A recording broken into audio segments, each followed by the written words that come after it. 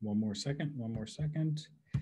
I'm always afraid I'm going to hit that leave meeting when it comes up and says it's recording, which would be bad if I left my own meeting. And Mr. Long, you are good to go. All right. Thank you, Seth. Good evening, everybody. I'd like to call the October 18th, 2021 Scituate School Committee meeting to order. In response to Governor Baker's declaration of a public health emergency and the related emergency executive order dated March 12, 2020, Town of Scituate public meetings can still meet remotely until further notice. This meeting will be recorded and will be posted following the meeting. Public comment will be available through the Zoom, and community members can reach out to me at mlong@cit.org with any questions or comments. So I'll take a roll call vote to begin the meeting. Long, yes. Lindblom? Yes. Gates? Yes. Borkowski? Yes. And Brandolini? Yes. Thank you all. So we'll dive right into the meeting. So the first item on the agenda is celebrating student learning with the mathematics department and Chair Liz Grindle. Hi, can you hear me okay? Yes. Yeah. Great. All right, I believe I have ability to share my screen, so I'll do that and see what. You have the ability, Ms. Grindle. All right, perfect.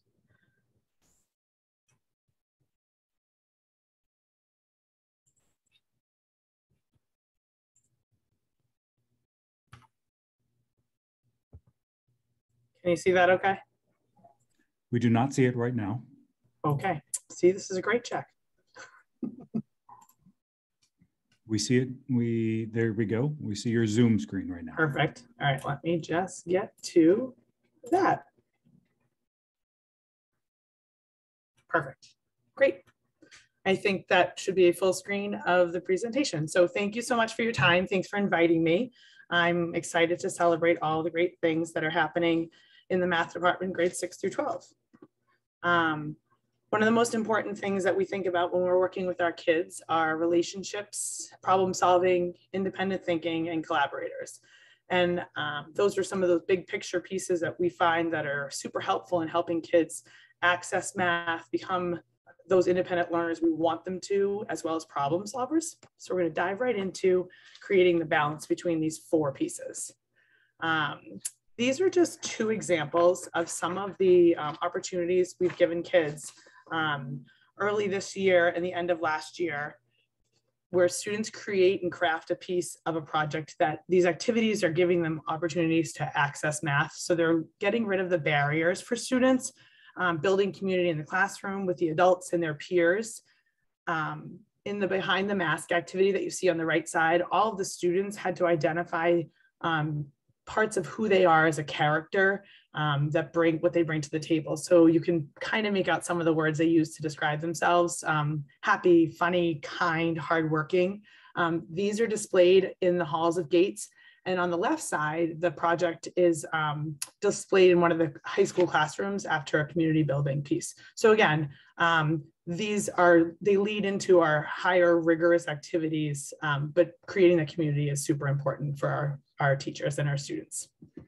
Then we get into our problem solving. So the left picture might look familiar if you'd read any of the Thursday Thoughts, but we find that this opportunity for kids to engage in the math practices and using transferable skills in their lives is super important.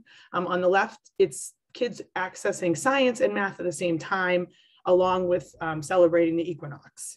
The photo on the right is a picture of our high school students in our AP Stats class. They're using these cards for a simulation, and it directly relates to a question that's on the AP exam. So it gives the kids the opportunity to actually see what this looks like when they're trying to figure out a probability or counting cards, essentially is what we might call it, as it could apply to the exam.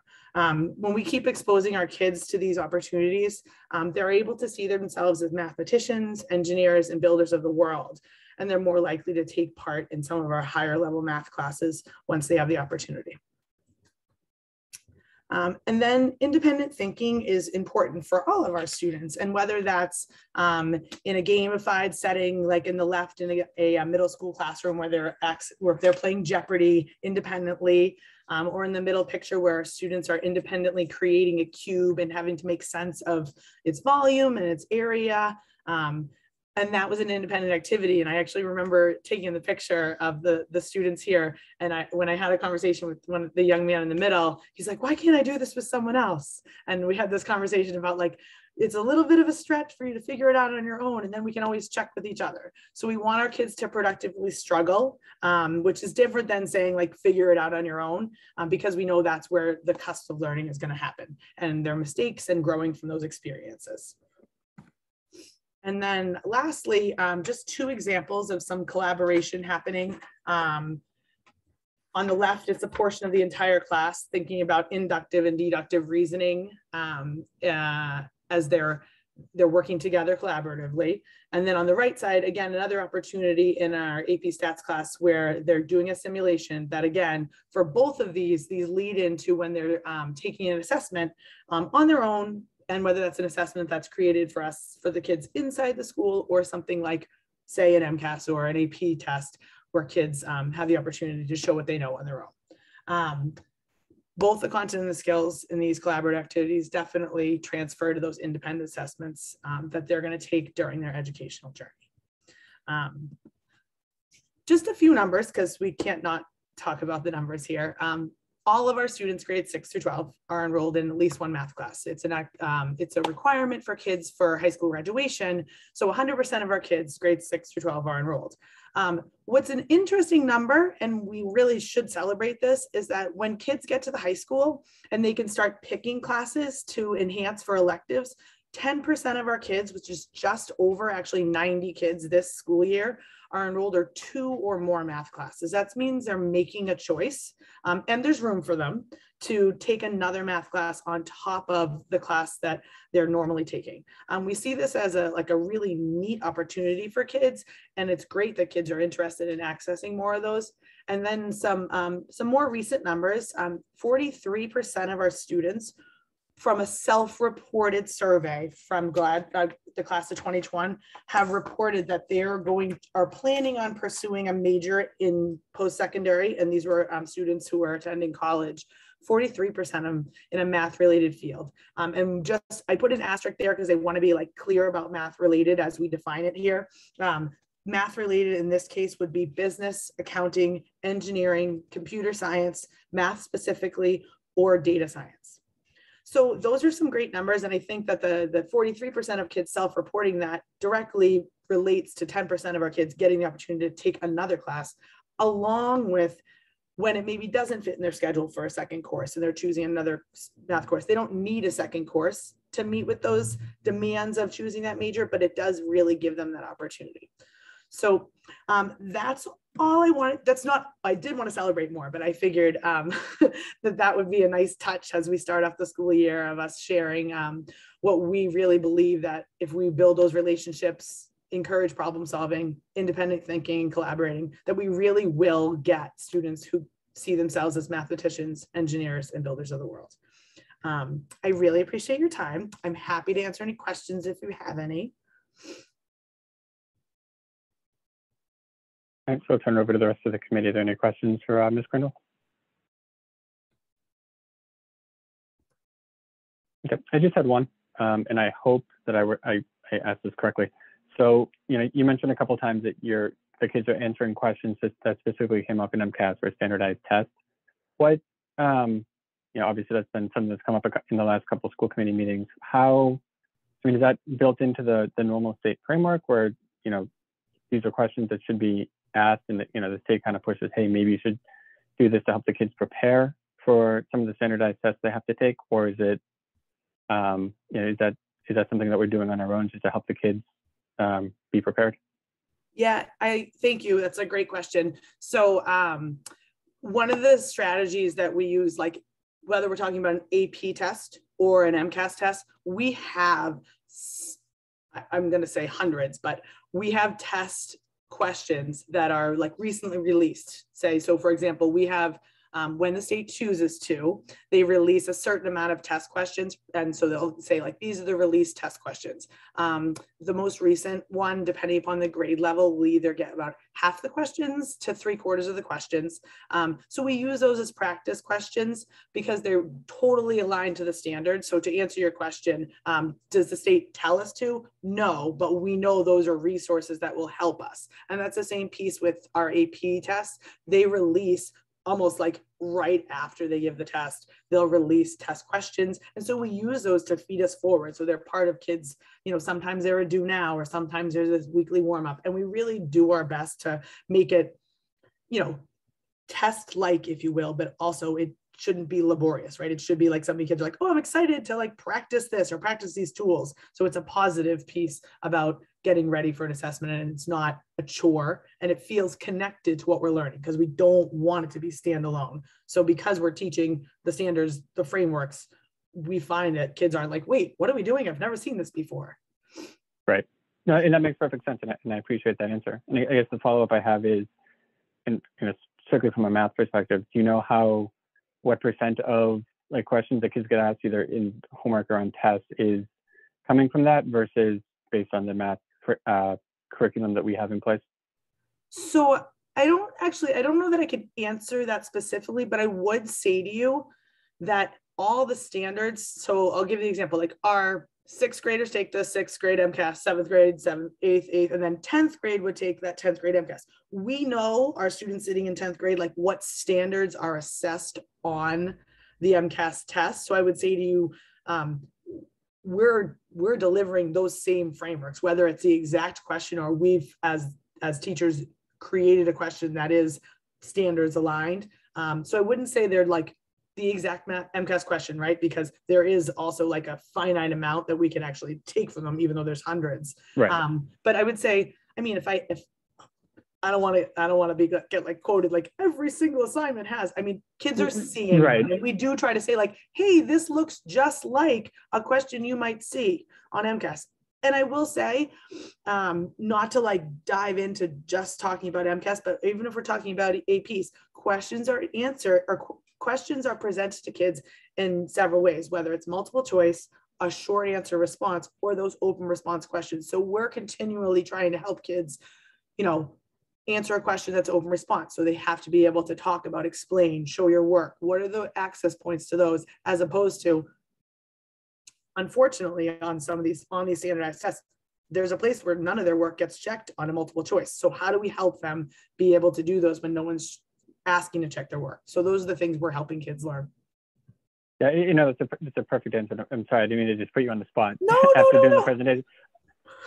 But you know, the way you put it, like, you know, this is how we get kids ready. Here's the type of questions. Here's what you could see. I mean, obviously we don't want to just take every MCAS question and be like, okay, here's your test for this week. It's, you know, getting kids prepared to see the questions in a different way and just be prepared. So no, that was perfect. And I appreciate your answer. And please, I just didn't want to be like, you know, 5% of every homework. Oh yeah, no. I appreciate Sorry, I meant to say rough estimate. If you said somewhere between like 0 and 50, that would have worked. Mike, could I ask a follow-up to your question as well? Sure. So I understand what you're saying about giving the kids the sample questions and things. So I guess my question's tied to, my kids are in 5th and 7th, my older 2 right now. So that's kind of the world I live in terms of how I can see what they're doing in math. So I see that it's very kind of, there's a lot of use of IXL and Zern and those sorts of things. And there's not a lot of show your work with that. So do you feel like those apps that are, I feel like we're heavy on that currently. Is that an accurate assessment from a parent view of where the math is in those middle grades? And how do you think that affects down the line, 10th grade, when they're testing and they need to do more of that short answer response kind of stuff? So I appreciate the perspective too, because that's like what you're seeing, right? And I do think, I can't speak to 5th grade specifically. I do know they use Zern, but I think, I feel like I can speak very confidently with 7th grade.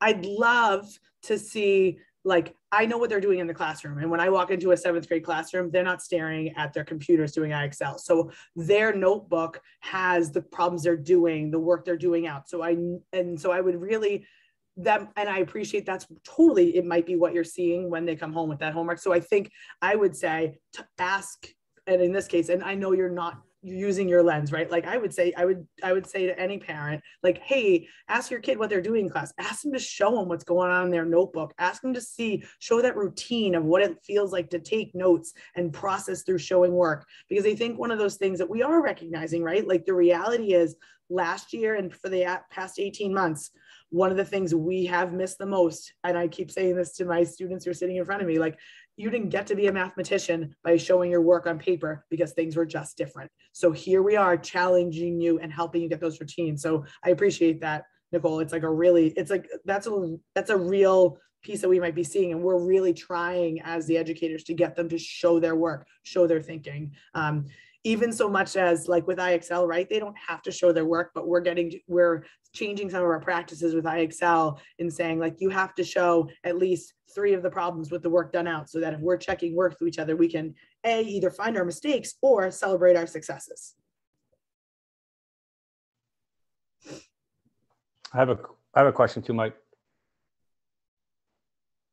Hi, Liz. Thank you for the presentation. I just have a question, I guess. Oftentimes we hear about, references to curriculum or changes in state standards.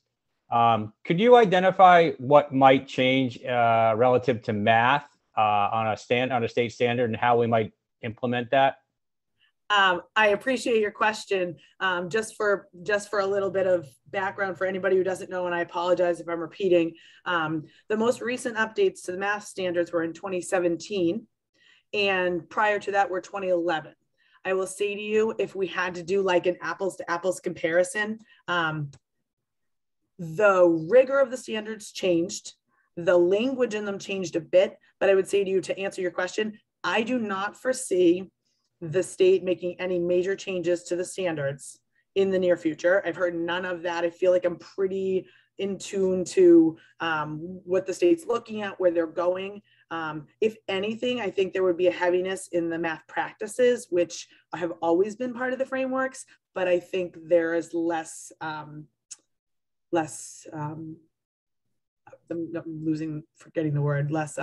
demand from educators or schools to be paying attention to those. So that would be my guess. But again, I've heard nothing from any of the math committees. I sit on one of the MCAS ADC committees, and really we're vetting questions on the MCAS, and they work directly with DESE as they're creating these questions. And I've heard nothing to lead me to believe they would be changing. However, I'm not saying that, we're right. So what was just on a very high level, what was a change in 17? I'm just curious what a math standard change would look like. I can't envision it.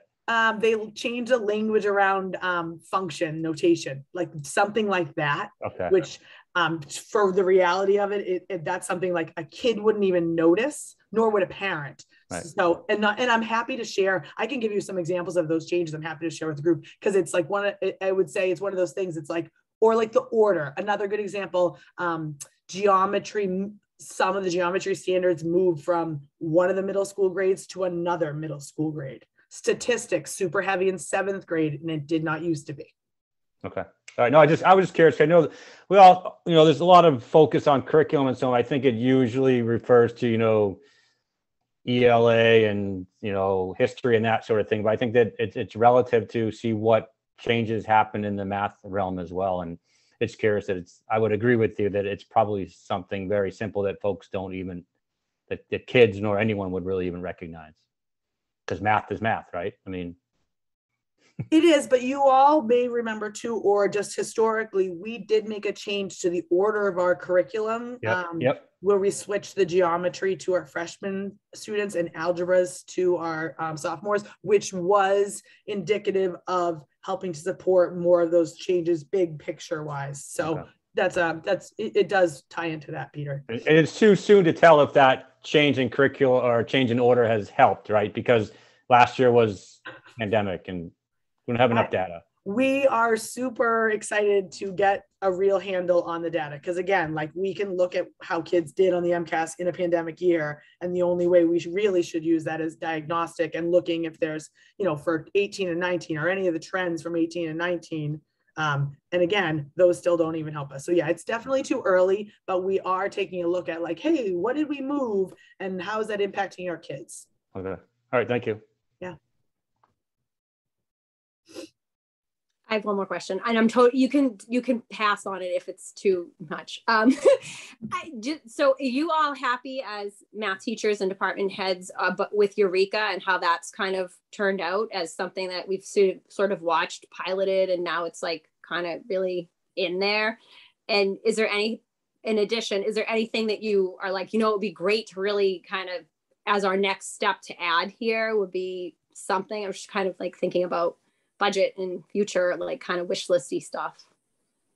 I totally appreciate your question. Knowing a few years ago, there was a handful of teachers using Eureka, and then there was a lot just for like, it stops at 5th grade. And I will tell you that what we know as we receive our 6th graders, even with the pandemic last year, it was evident to us that kids were getting consistent content and skills, and they came to school as 6th graders with those skills, even with all the barriers, because there was a consistent way of delivering it. That was awesome. So to answer that piece, yes, I would say like as a middle school like group, we are happy with that. Is there always an opportunity to take a look at ways we can like norm assessments or diagnosing? Absolutely. So we're looking at some things right now and trying to figure out what's our best way to support students and support kids to say like, hey, where's the growth? Where can we do better? So they come off Eureka and then go into what's the next? So I would tell you that 6th, 7th, and 8th grade, like it's not like, hey, we use McGraw-Hill. Hey, we use, it is standards-based curriculum delivered through, you know, it's a mixture of like things we find that are, it's the standards-based curriculum. So it's not Eureka, it's not Envision. It's a mixture of, ways to deliver the content. So it's not like a canned curriculum. Okay. Yeah, great question. Great. Well, thank you, Ms. Grindle, for the presentation and also answering the litany of questions that we had for you.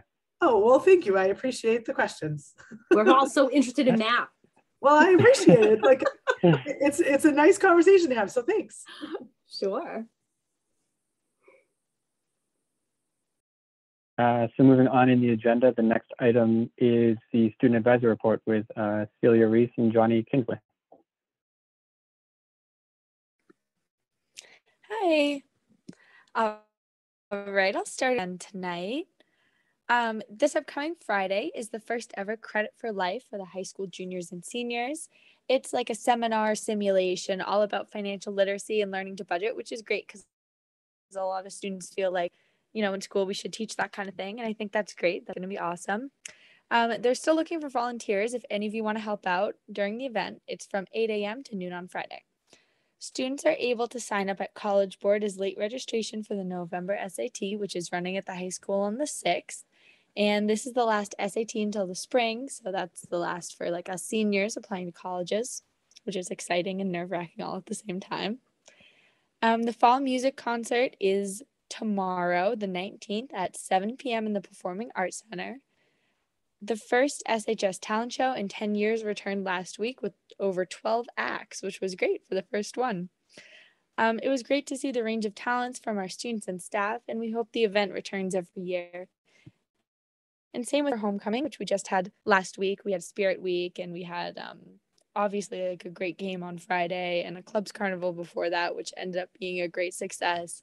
Then a homecoming dance on Saturday, and all of it was a lot of fun, and I hope it's a tradition that can continue here because it brought a lot of joy to the students. All right, Johnny. All right, thank you. I've had a lot of connection trouble, so I don't know if you guys can see me or not. I don't think my camera's working.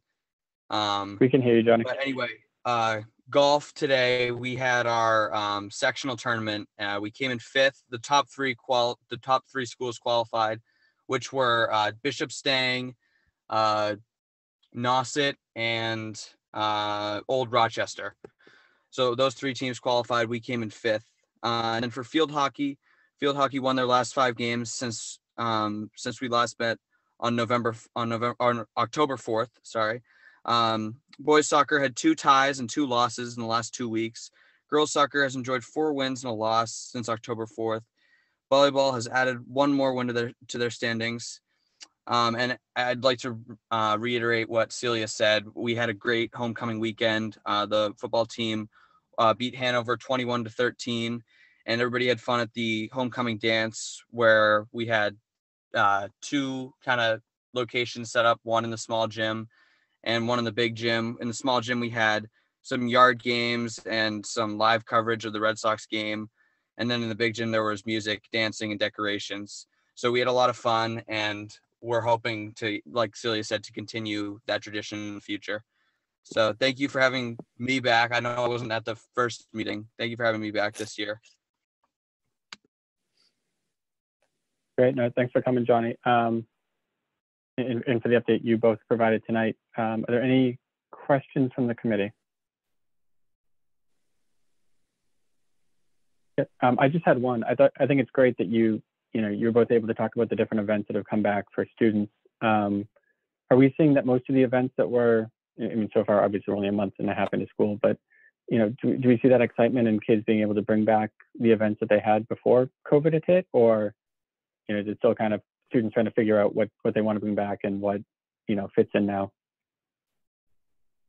Yeah, I mean, well, this was our first homecoming in a decade or so, which is like crazy because every town has one. So I think a lot of students were both excited because of COVID cancellations and all being crazy last year, but also because it was the first we've ever had. Our class was freshmen, so we had a full year, so we could have had it that year if it were something Scituate was doing. But because we've never had it before and everyone kind of wants it and we all see posts about it and everything like that, I think people were excited to go. And it was a great turnout. There was a ton of people there. So I think everyone's excited. I think because of a mix of a two, and I think that'll carry over into later events in the school year and things that are just about class culture, like pep rallies and proms and everything like that. I think it's going to be a really fun and exciting year. Great. I think that's awesome. The more normalcy we can bring into the school year for staff and students is, just a better experience for everybody. So that's great to hear. Yeah, totally. All right. Well, thank you both for coming tonight and the updates that you both provided. So next on the agenda is the leadership reports, and we'll start with Superintendent Burkhead. Thank you, Chairman Long, and good evening, everyone. I want to first thank Celia and Johnny for all the great news and exciting things happening at the high school.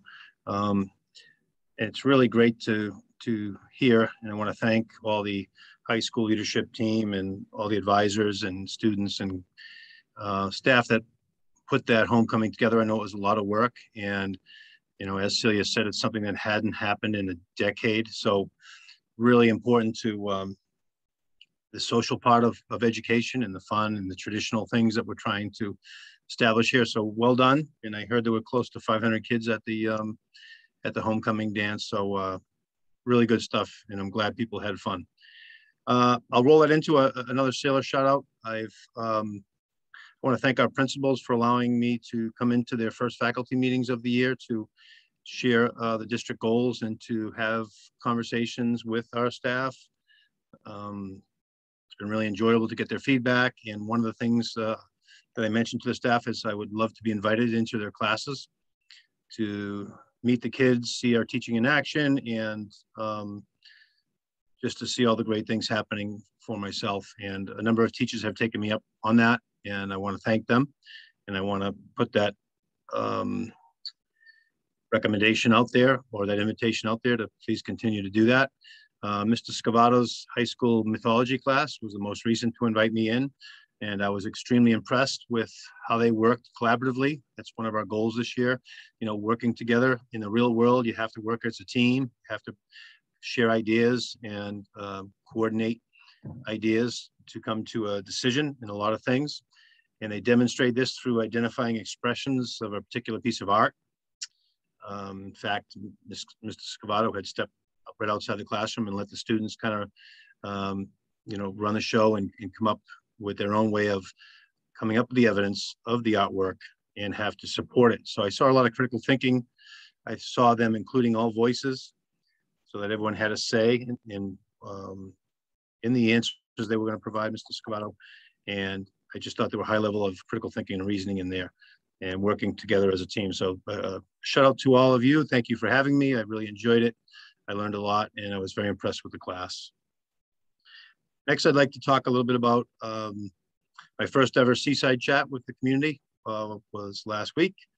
And we had an afternoon matinee at 1 p.m. at the Senior Center, and then we had a 6 p.m. Opportunity in which the focus or the theme for this particular chat was on the new school building project for the Hatherley. And I just want to thank everybody for taking time to come out. I think it's really important, especially a new superintendent, or at least a second-year superintendent after a year of COVID, where we had a lot of Zoom meetings, to start meeting people in person. The conversations before and after the general conversation were also very helpful and important and powerful to me, to get to meet folks, get to know their names and their stories, and learn a lot about the town in which I'm superintendent. So that was very helpful. Just to remind people that there will be a town meeting on the 26th at the high school, and the article that's up for us is the funding of a $1.1 million MSBA project for the new school. And it's an important vote and one we need to continue the process, something that's mandated by the MSBA as we continue through the potential of a new school or renovations to existing schools. Along those same lines, again, to get the word out and to be as transparent as possible on the new project of the new Hatherley. We had tours for members of the school committee, select board, and capital planning committee. Also, the town administrator attended, so I wanted to also thank those that could make it. It was 9:30 in the morning, so understandable that not everybody can make it. I want to give a shout out to Mr. Dillon and Principal Ward for leading the tour. I want to thank all the students and staff while school was in session to allow us to visit their classrooms, see them in action, and welcome us. So I think it was an eye-opening opportunity, and some of the things down the road as we go into the project that will be available to the community also to come in and see, after school hours, the buildings, the condition they're in, to ask questions, to share questions and concerns. And again, I thought that was very powerful. So thank you for all those that could make it. Next, I just want to give a shout out to our new leadership team at central office. The most veteran of the staff is myself at about 15 months. And Ms. Donahue has been awesome as the person there even longer than me. Everyone else is been there less than 50 months. I think we complement each other well. We're working really hard. And I just wanted to give a shout out to our newest member, Ms. Driscoll, who will be presenting tonight. She's agreed to present each night as we focus this year on our curriculum and instruction. She has been appointed to a second term on the Department of Elementary and Secondary Education Accountability and Assistance Advisory Council. It's a pretty big deal at the state level. In a letter to Ms. Driscoll from the Commissioner of Education, I want to quote him saying, "We appreciate your efforts and those of your colleagues on the council to enhance the work of the board and the department to improve public education and advance student achievement in the Commonwealth. For the past several years, this council has played an important role in advising us, meaning the Department of Elementary and Secondary Education, on many important policy initiatives, including the design of our framework for accountability and assistance, district reviews, and targeted assistance efforts. Your willingness to volunteer your time and offer your expertise has been an invaluable contribution to these efforts." So thank you, Ms. Driscoll, for offering your services to the state, but also to all the students and staff of the state with your input to this very important committee that has a lot of power in the state and what we learn and what we assess of our students. So congratulations. That letter in its entirety should be in your backup school committee members. And finally, just want to give a little fall guidance update. Last Wednesday, we had a meeting with the commissioner, all the superintendents across the state to discuss issues related to COVID. As I think we all know, the Department of Elementary and Secondary Education via the commissioner has a current mask mandate in effect to all Mass public schools through the end of October. The commissioner mentioned at this meeting that he will be sharing further guidance before that November 1st date. And he has stated that he has not ruled out an extension of the mask mandate, but didn't give any further information on that. We also have a current Scituate Public Schools mask mandate in effect, or policy, excuse me, in effect. So the current guidance, the most recent guidance that we share with our community from the commissioner in the Department of Education hints that local school committees may ultimately make a decision on lifting mask mandates or policies if vaccinated students and staff of an entire school, including students and staff, reach an 80% threshold, vaccination threshold. So as we await further guidance from the commissioner and Department of Education, our medical advisory committee has been meeting regularly. We continue to meet, monitor our COVID numbers, the town numbers, and our vaccination rates.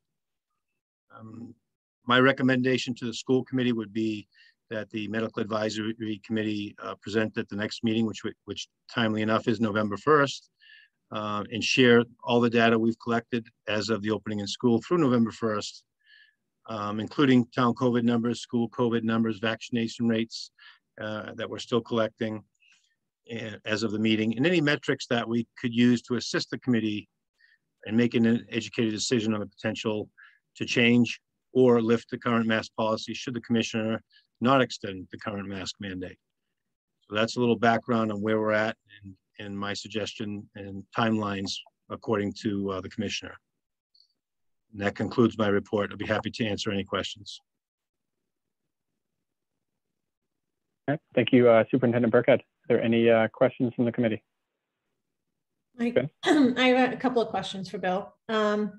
Regarding the 80% threshold for schools, is the fact that, Scituate had the middle school and the high school are basically attached, and we have middle school students and high school students that ride the bus together. Is that something that we have to factor in? Or is that something that the medical advisory committee will be discussing? Yeah, we've discussed both, and we'd look for some guidance on the bus issue from DESE. I think there's other towns that do that. My understanding is that our schools are not, middle school and high school do not exchange students. They do not have passageways where they come and go like some middle and high schools combined do. So I wouldn't count that as one building. In fact, the doors are locked and there's pretty explicit signage that says do not enter here, go there. So we treat our middle and high school as two separate schools. I believe other schools may not do that, so they may be considered one. But certainly there's something that we would share with DESE before making that decision and have for you at the presentation. The same with the buses, where the students would share the buses, which is not the case in every district. So that again is something unique to us that we would have to have answered before that presentation, and great questions. Mm-hmm. Okay, thank you. You're welcome. Any other questions for Superintendent Burkhead? I just had one, Bill. So we got an email earlier today. So the Board of Education is meeting tomorrow. I think they're giving an update on the masking mandate. Have you heard they're going to be continuing meetings over the next week and a half while we get to that November 1st date, or is that still kind of up in the air and you haven't really heard anything yet? The commissioner didn't mention that. Typically their meetings, they don't have emergency meeting. I don't know them to do that in the past. They've kept their meetings. So I think when he typically updates us the week before their meetings, it's on a lot of items that he shared with us. So I think what he also talked about was the test and stay program, getting schools some help with that. We've been just recently receiving that. Hadn't had that before. We are one of a handful of schools doing the test and stay. Not all schools are doing that. And our nurses and nurse leader have been doing yeoman's work to keep our kids in school and can conduct those. So I think that was a lot of what he was talking about, is they're working on getting help for the test and stay programs.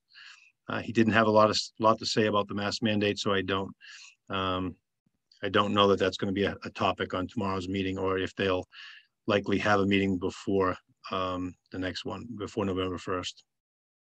Okay, but we got the email. It is on their agenda tomorrow, so that's why it is. Yeah.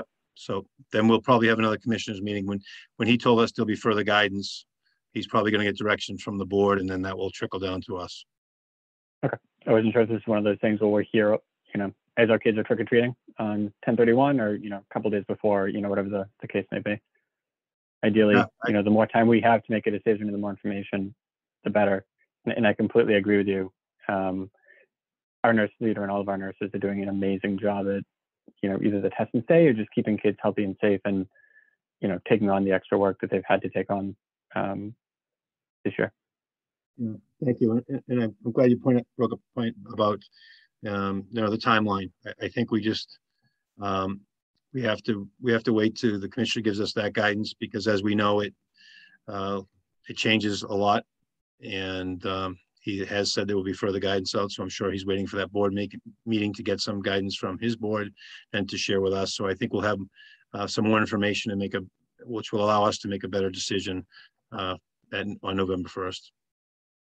Okay, great, thank you. Welcome. So next on the agenda is the Assistant Superintendent's report. And as you unmute, congratulations on being appointed back to the DESE Advisory Council. Oh, thank you very much. It was, it'll be a pleasure to serve until 2025. And I appreciate the shout out, Superintendent Burkhead. That was very nice and unexpected. So what I am sharing with you today for my report is a little bit of information about a new partnership that we've started to improve and increase college readiness. Some of you may be familiar with this organization. In the past, it's been called MIMSI, but now it is called Mass Insight. It's an education and research organization that supports success in college. So if I will share my screen.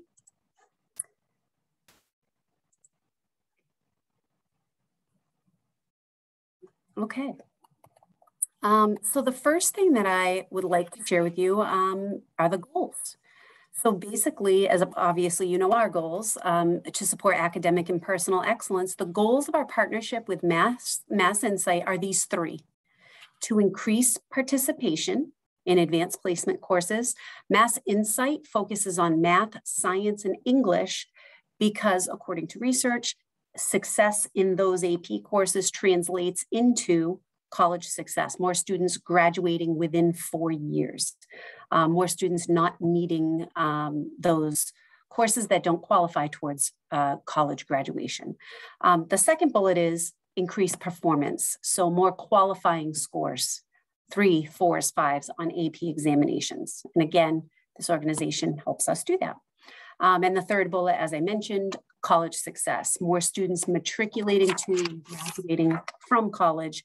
But that doesn't just mean getting there. It means getting there and being prepared and not needing a 5 or 6 year plan, no matter what the college. And if you have, I can't see everybody's face, obviously, because of Zoom. I just see my gigantic slideshow. If anyone has a question, or Mr. Long, if you have questions during this and you want me to stop, I would love to explain as we're on any of these particular slides. So for some people who aren't sure what AP actually is, it is a university level freshman course that you take in high school. Every single AP course has a national exam at the end. Sometimes people confuse honors with AP.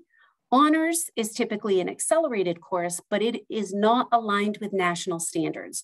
Honors is aligned with our Massachusetts standards, and in mathematics, also Miss Grendel, wonderful presentation, little shout out to her. If you look at the mathematics standards that were updated in 2017, you'll see little stars next to certain standards. Math is a subject that actually explicitly explains which standards are honors and which are not. But regardless, AP has a national set of standards, and for every single AP exam, it is not our personal standards for Massachusetts. So that's why a lot of colleges look at this for acceptance, because it is measured against a national baseline. The score is 1 through 5, 5 being the best. With a score of 3 or higher, you can typically earn college credit while in high school. Now, that doesn't mean that if I am an engineering major, a score of 3 on Calc 1 allows me to skip Calc 1 with all the engineering majors. Like anything else, colleges get to decide what works best for their programs and their students. Just like placement exams, I'm sure you've heard of AccuPlacer. That's a placement exam that all sorts of colleges use. Even though they may use the same exam, different colleges have different thresholds for what gets you into certain courses. And of course, the purpose for college admissions is that college admissions can make judgments about who they would like to accept from all over the country based against a common reference. So I have to move this over so I can see this a little better. Can I stop you there and ask a question? Oh, yeah. So for the, actually, as you were going through it, my question was around the responses for colleges on the AP. Is there, I mean, is every college completely different that we're seeing, or is it, you know, there's some kind of, I know 3 or higher is typically what you need to get, but, you know, are colleges trying to push for a higher score there, or is it really, you know, very unique college by college? It absolutely depends on the college. Typically, if you look at the UMass system with Massachusetts state colleges, they're similar. But again, even the thresholds for the admissions into regular courses with AccuPlacer look very different. So it is literally college by college. For the most part, and again, if you have questions about specific courses, these are partnership with Mass Insight will help us work with what's best for our students and answer those questions for us. For the most part, a 3 or higher does earn college credit. It may not count for your major for certain things, but it absolutely counts as an elective. But it depends on the actual course. So there are 2 different Englishes, for example. One might count for writing 1 and writing 2 at certain schools and get rid of those core English classes, but it may not eliminate a higher level English course, for example. So it is important that when we're working in AP and recruiting for AP and communicating with parents, which I have on a later slide, it is important that we talk about the opportunities, advantages, and sometimes disadvantages so that every single student is choosing the right pathway for themselves.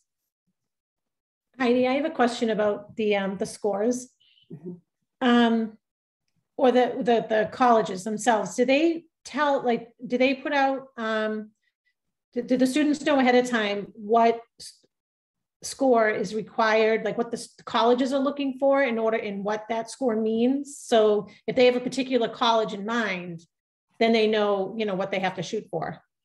So I would say, I mean, my personal opinion is that we're shooting for 5s. Right. Period. Yeah. You know, that's what we're all shooting for. Yeah. However,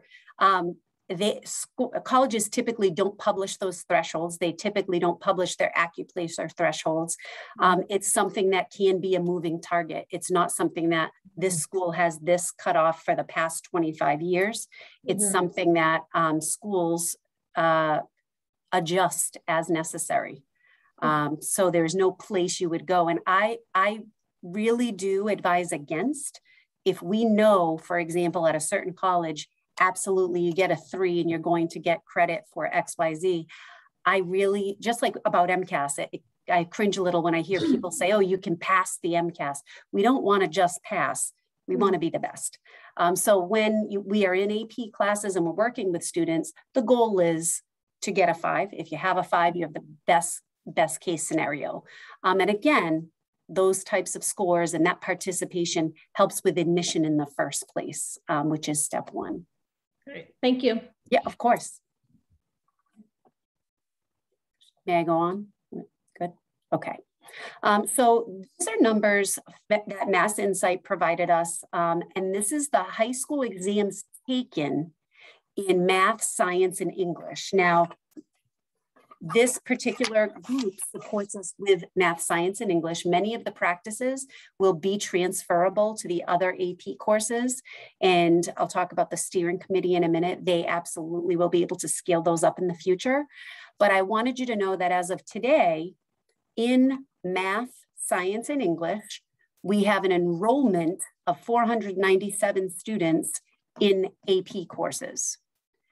Dr. McGuire worked with the state to get an AP STEM expansion funding opportunity through virtual high school. So now that number was increased with some computer science principals and environmental science students. So we're up to 514. If you look at the number of students in advanced placement, including art, music, world languages, psychology, and social studies, we're at 752 students. Now, here is our challenge. This is the number of qualifying scores. So looking at enrollment is not the same as looking at the number of students who test, and is not looking at the same as the number of students who actually get a qualifying score, 3 or better.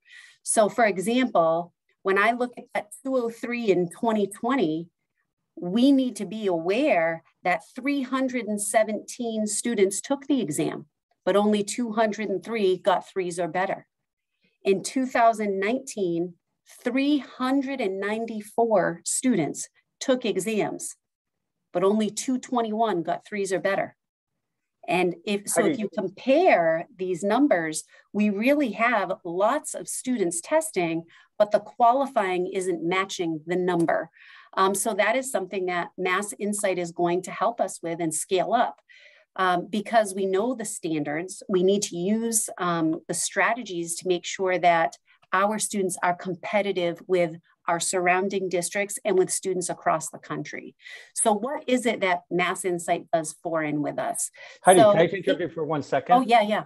On the enrollment numbers and so on, there could be an enrollment, like one student could be taking 4 AP courses, correct? So that's not actually the number of students, it's just a number of, I don't know. Opportunities. Yes. Okay. So I think it will, obviously the data that we have is great, but it would be helpful to know of one student, represents maybe four of the passing score, 4 of the 5, 4 of the, how can I say it? One student may be represented by 4 5s, right? Which maybe even skews the numbers even worse, right? Like if one student, if 317, there really could only, maybe only 100 students actually had qualifying scores. So we really need to look by the number of exams, regardless the individual student situation. We can look at separately, and I hope my own children get several 5s on 4 exams. But when we are looking at the amount of courses that we have, the amount of opportunities for tests, regardless of the amount of students, we need students to get passing scores. That's the purpose. That demonstrates that you've mastered this course. So if I'm a student taking 4 classes, I should be getting 3s or better in all of them. It doesn't really speak to the overall quality of our programming if we're looking at that. Well, we got those scores because it was Joey. Really, when we're looking at numbers like this, we have to get to these strategies to make sure that everyone is supporting all students to get to those qualifying scores. Okay. But when you're right, eventually, and at the classroom level, should teachers be looking at that 100%? Any other questions before I explain the supports? Okay. And I'm sorry, I keep looking up, but I have 2 screens. I have your pictures up here, so I'm trying to look at you while I'm looking at the PowerPoint. So the key benefits are what we have here, and this supports a culture of personalization and collaboration. The academic support, this saves us some money. So in the past, if we wanted our teachers to take a summer institute for advanced placement to become an advanced placement teacher or to go to the 2-day College Board workshops, we would have to pay for those. Because of our partnership, it's included. Every AP teacher has the opportunity to go to these 2-day workshops. There are also workshops for administrators, people at the district level, to make sure that we are working directly with College Board experts. It cuts the middleman. It isn't us searching for a product. It is just us working with College Board. The other thing that is really great is that every AP teacher gets a mentor and there's a content director. So that mentor not only will model lessons in AP classrooms and work really almost like a cooperating teacher kind of relationship, they will also help them with the most up-to-date supports. So if you don't know, last year, maybe it started the year before as a pilot, there's an AP platform now online that has all sorts of resources, up-to-date resources, the progress monitoring, like you might see for reading, progress monitoring as you go through the course. Those tools, they're so in depth, just having an hour and a half PD on it is not enough. So these people support our teachers to make sure they not only have access to, but can use these things at an expert level for the best, so our students can have the best experience. We also end up getting some small grants for equipment and supplies for our students. And the two most wonderful things for our students that we didn't have an opportunity to do before are the Saturday student study sessions.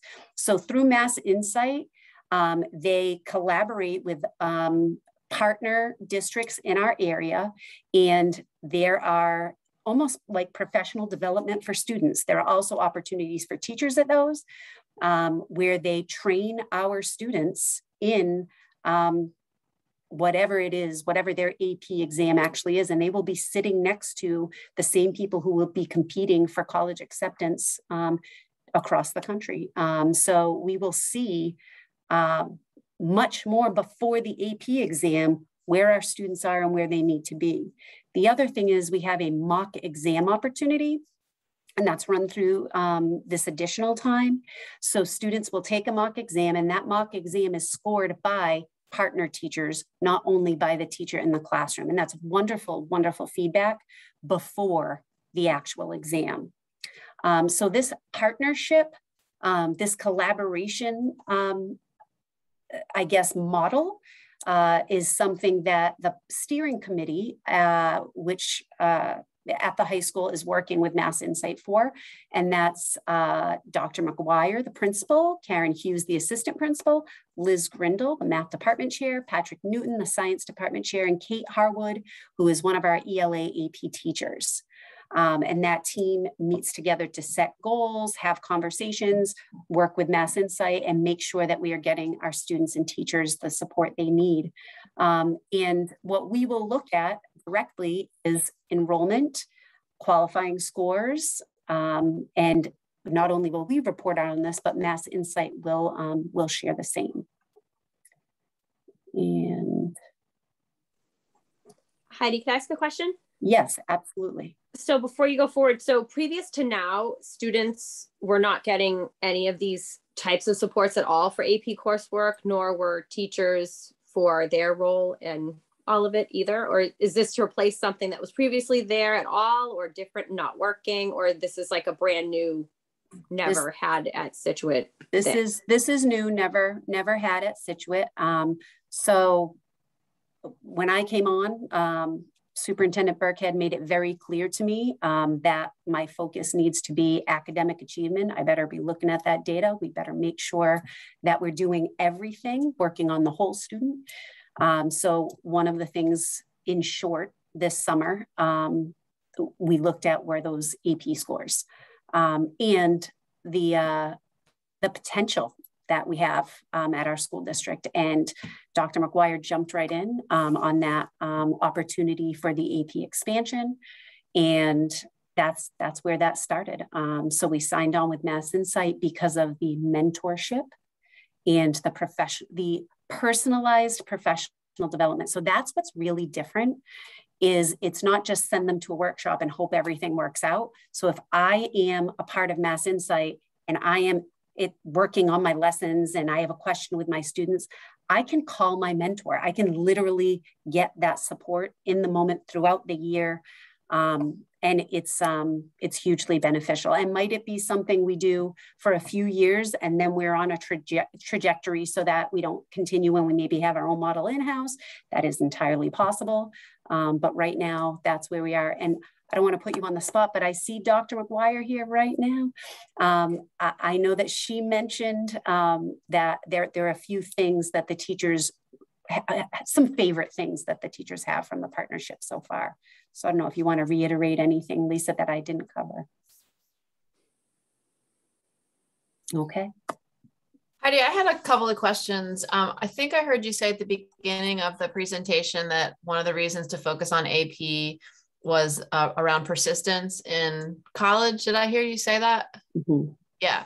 So I know that I can access our graduation rates and college attendance, like going to higher ed on the DESE website. So I see that we have, almost 90% of our students go to some college or university. I'm curious, and maybe Dr. McGuire, this is a question for you. Do we have data on how our students are doing in college in terms of persistence? And so I'm just curious, at the end of the day, how will we know this is successful, I guess, is my question. Yes, so in the past couple of years, we just started collecting that data by developing an alumni database. And we've been building that every year that I've been at the high school. That's something that Tammy and I took over and started this fifth year this year. So we are tracking 1 year, 2 year, 5 year, 10 year, and beyond, and administering surveys to see. The first is, how did you fare in your first year? Are you going back for year number 2? How have we prepared you? Were there gaps in learning that you wished you had learned something about? Did you finish college in 4 years? Did you finish by the 5th year survey? So that we have that and we can directly use that to inform our practice. So we're building that right now, and we'll have the data coming in over time. Great. Thank you, Dr. McGuire. The other question I had was, to what extent does this partnership also address access to AP, not just being successful, but also access, going back to Peter's question around the number of students taking? I see head shaking. Yes. So maybe there's. So that is part of the steering committee's work. We also attended a 2-day training, and we have monthly coaching calls and targets and mini goals that we have to set along the way. And one of the things that we are looking at is access. So that includes things like, how is our program of studies written? Is it about scope and sequence, or is it about gatekeeping measures that we could eliminate, like a minimum score in your previous class? We want to say if a student is willing to put in the work and articulates that he or she wants to take the next class and challenge themselves in AP, they shouldn't need a 90 in their last year's course to be able to do that. What are the other ways that we can support students, whether it's in summer work or different courses in their time to be ready for APs? And then is there a way to expand access so that all students have the opportunity, like in an AP Lite experience? There are not less rigorous, but different types of, not lab-based APs, like an AP seminar that freshmen could take. They don't need those higher level prerequisites for the content, but it gives them the exposure to the type of learning and the type of research and interaction and collaboration they would do for success at AP. And if we can get to a model where our freshmen all have that experience, then that's where we want to go. So those are the kinds of things we're looking at now. How can we motivate kids? And that starts down at 6th and 7th grade to have those conversations with teachers there as well, but also to give them access and exposure right as they enter the high school, and that everybody can have that positive experience and opportunity. And then as they select the courses they're passionate about, they can continue on in the AP program. Great. Thank you very much. Thank you. So there's something I love that Dr. McGuire just said. She used the word gatekeeper. That is something that Mass Insight is absolutely going to help us change from any part of AP being gatekeeping to a gateway. That seminar course and the companion research course are gateways to advanced placement. And we need to, it's just really exciting. And I think there's so much potential here. I have a comment about, thank you so much for that presentation. The students. Not over yet, Janice. Right? How you got more to go? No, what? No, that was my last slide. Oh, I thought we kept interrupting you. No, she stopped sharing, so that's a sign. So I've heard about students who have like 4 or 5 AP classes, and I can't imagine the pressure, that they put on themselves, and and I'm so happy to hear that they were going to have some supports for them, even like the practice tests, hopefully, because we know that part of our educating our students is making sure their emotional well-being is taken care of as well. So I'm really happy to hear that. I have another question about the number of students that you have that were eligible for a test, but you compare it to this number of students enrolled in AP classes. Do you take into account students that are enrolled in AP classes but choose not to take the AP tests? There are students in AP classes who do not take the AP test. What I shared with you today are the number of actual tests taken and the number of qualifying scores. But that is a whole nother, yes, there are students who take AP classes but do not take the exam. So what Mass Insight shares with us is that even if a student does not take the exam, the experience of being in an advanced placement course, regardless of your A, B, C, whatever your grade is, does put you on track for more college success because you are using national standards and working at the level of a college freshman.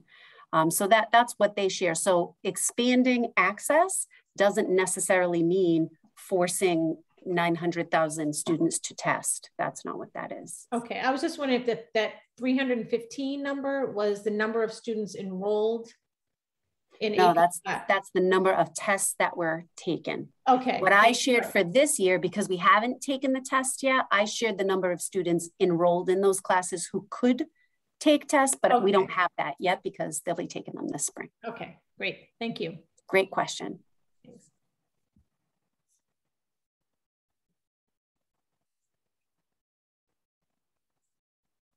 All right, if there are no more questions, I'd love to just really thank that steering committee for working so closely with Mass Insight. I think they've done a fabulous job. Yeah, I actually have 2 quick questions for you. And Janice has one that I had earlier, but just in general, just a general question. Do teachers have to have certain licensing or certifications in order to teach an AP exam class, or is it just a teacher can choose to teach it if they choose to? That's a good question. So they need their actual Massachusetts license. There is no actual licensure, but it is highly recommended that teachers go through the AP teacher training. It's a week-long course in the summer. And if I am not mistaken, correct me if I'm wrong, teachers who teach in Scituate do take that training prior to. If there were a situation where we needed so-and-so to teach a certain course, an AP course, because we had so many people who wanted to take it, for 1 year, a teacher is allowed to use the syllabus of someone else and update that and then take the course and make their own. There's a whole AP process where our AP coordinator has to submit every single syllabus. So what College Board does, they don't really look for the certification per se, they look for a syllabus that meets the rigor and demands of the College Board course. It's called the AP Ledger, if you want to look that up to see which ones are approved. Okay, thank you. And then in terms of feedback for students, like, they take the exam, do they just get a 1 to 5 back, or do they actually get some kind of feedback from the state saying, hey, you got a 2, but it was close, 2 or 3, and here's where you didn't necessarily do well in the test? So what they get back, and it doesn't all, they changed it last year, actually. I think for the first time we got writing back. Isn't that correct? We got their responses back, and they didn't always do that. So I'm not positive what every single test gets back. But in the portal, the AP teacher does get their individual student results. Okay, so it'd be interesting to see, you know, if kids are getting A's and B's in the class, you know, and we know that they're hitting their rigor and they're getting the concept of what's being taught, but then they're getting like a 2 in the exam, you know, where that gap is, because obviously we want the kids to get the lesson more than necessarily pass the test, but, you know, making sure that we're preparing them as well as possible to take that test and to move on to college. And I feel like teachers everywhere, they take it very seriously, the messaging about where students are throughout the year. And I think that them using this AP platform with the regular progress monitoring lets students and parents, you can ask your kids to see it, you can log on and see that throughout the year, which is a great feature. Great, thank you. Are there any other questions for Ms. Driscoll? Okay, well, thank you for that detail in the presentation. Thank you. So next on the agenda is an update from Dr. Dutch. Good evening. Thanks for the opportunity to share with you.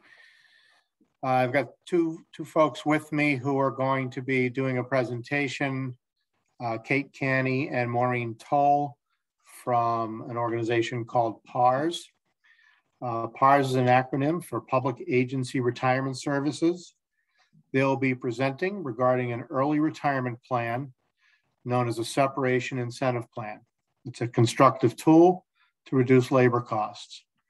Tonight, Kate and Maureen will share their no-cost comprehensive analysis based on their model to help us determine whether an incentive is feasible. I'd ask if you could allow Kate and Maureen to unmute and to share their screen. Kate will need to share her screen. Both have the ability. Maureen, Kate, if you want to try to unmute yourselves, you should be able to. Maureen, are you good? Yes, I'm good. Thank you. Yes, I'm good. There you go. All right. Kate, would you like me to get started here? Kate, would you like me to get started here? Yes, please. Thank you. Okay. So, can everybody see the screen? Yeah. Yes. Yes. Great.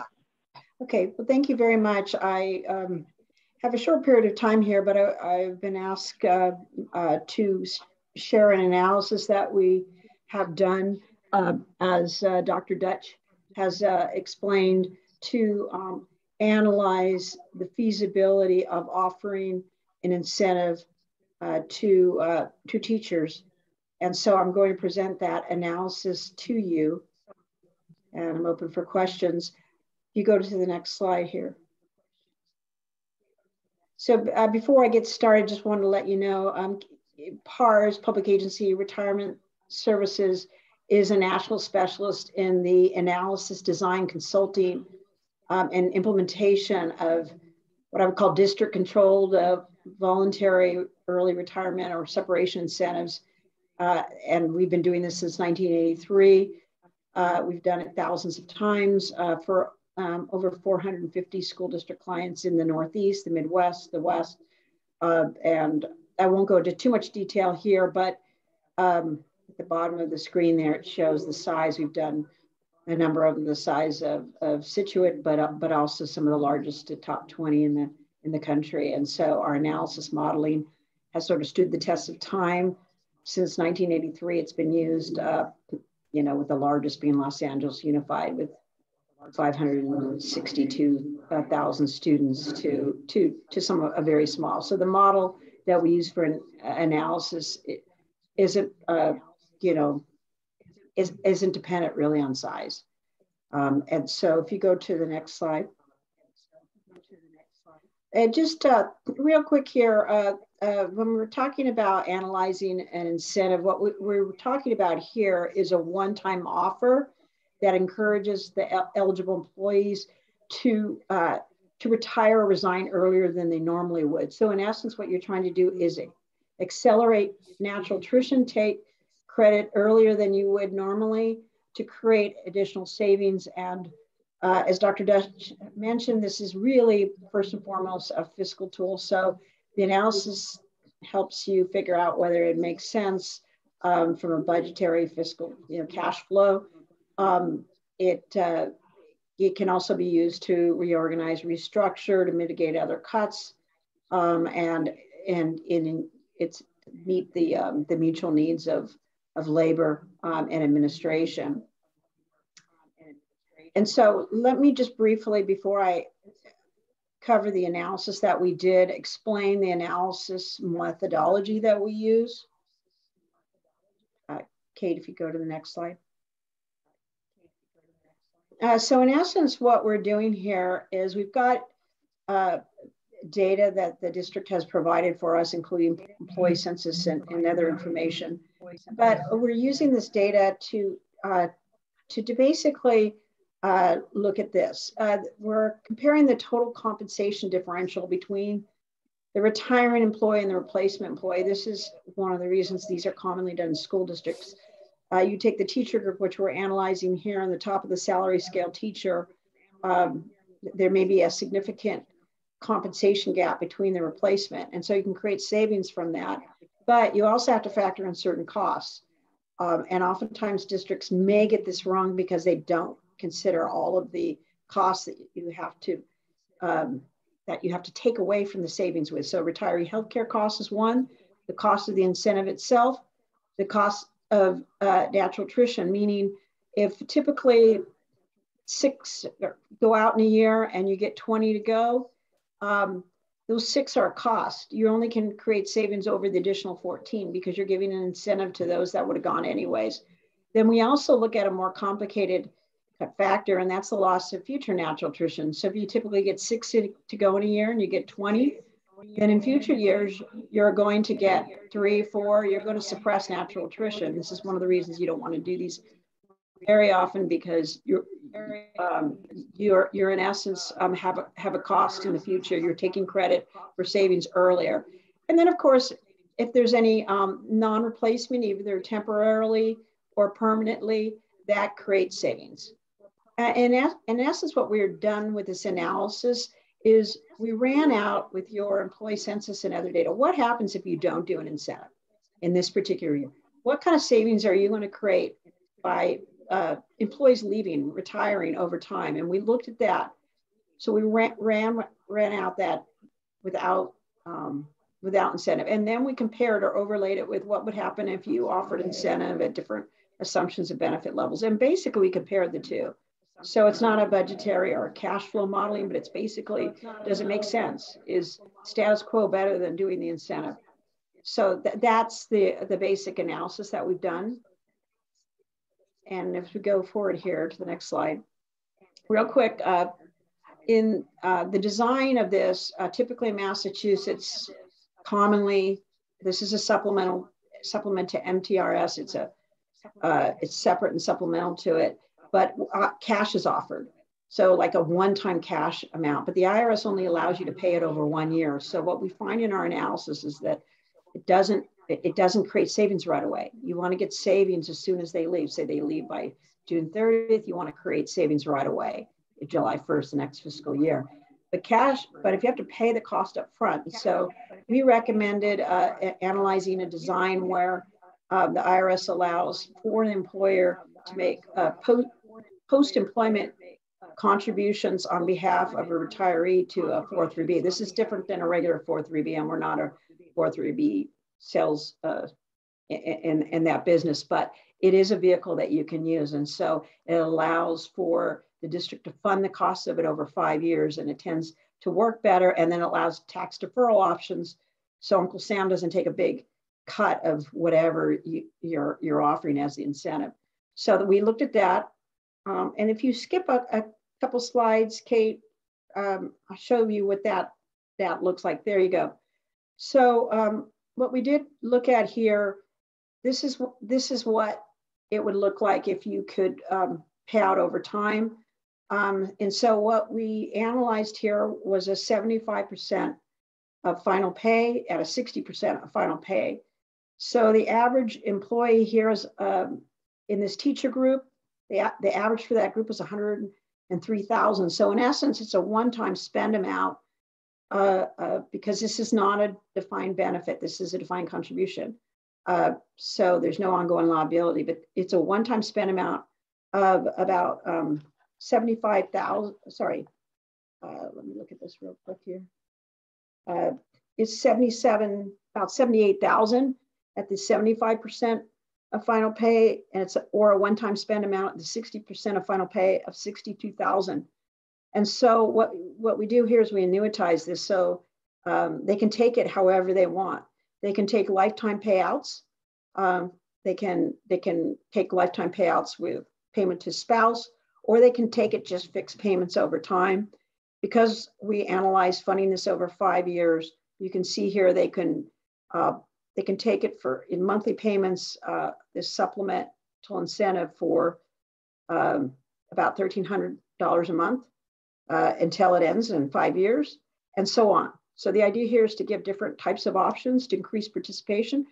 And the IRS, you can even do it lump sum this way too, but they can tax defer it. It's not compensation. So they can roll it in as an IRA, put it into their own 403B, take it as cash, turn it on or off. It gives them more options for taking it. The reason the shortest period of time they can take it is 5 years is because in the analysis, we fund it over 5 years. But that gives you an example of what it might look like, the offer might look like to the teacher that is eligible. So if you go to the next slide, Kate.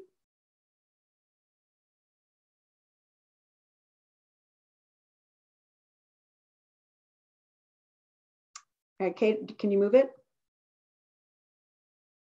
There you go. Thank you. So the assumptions that we use is we use teachers that are eligible to retire under MTRS. So 55 and 10 years or age, any age with 20 years. And we use, because we're using current census from this school year, June 30th, 2022 is when they would have to resign. I mentioned the benefit levels.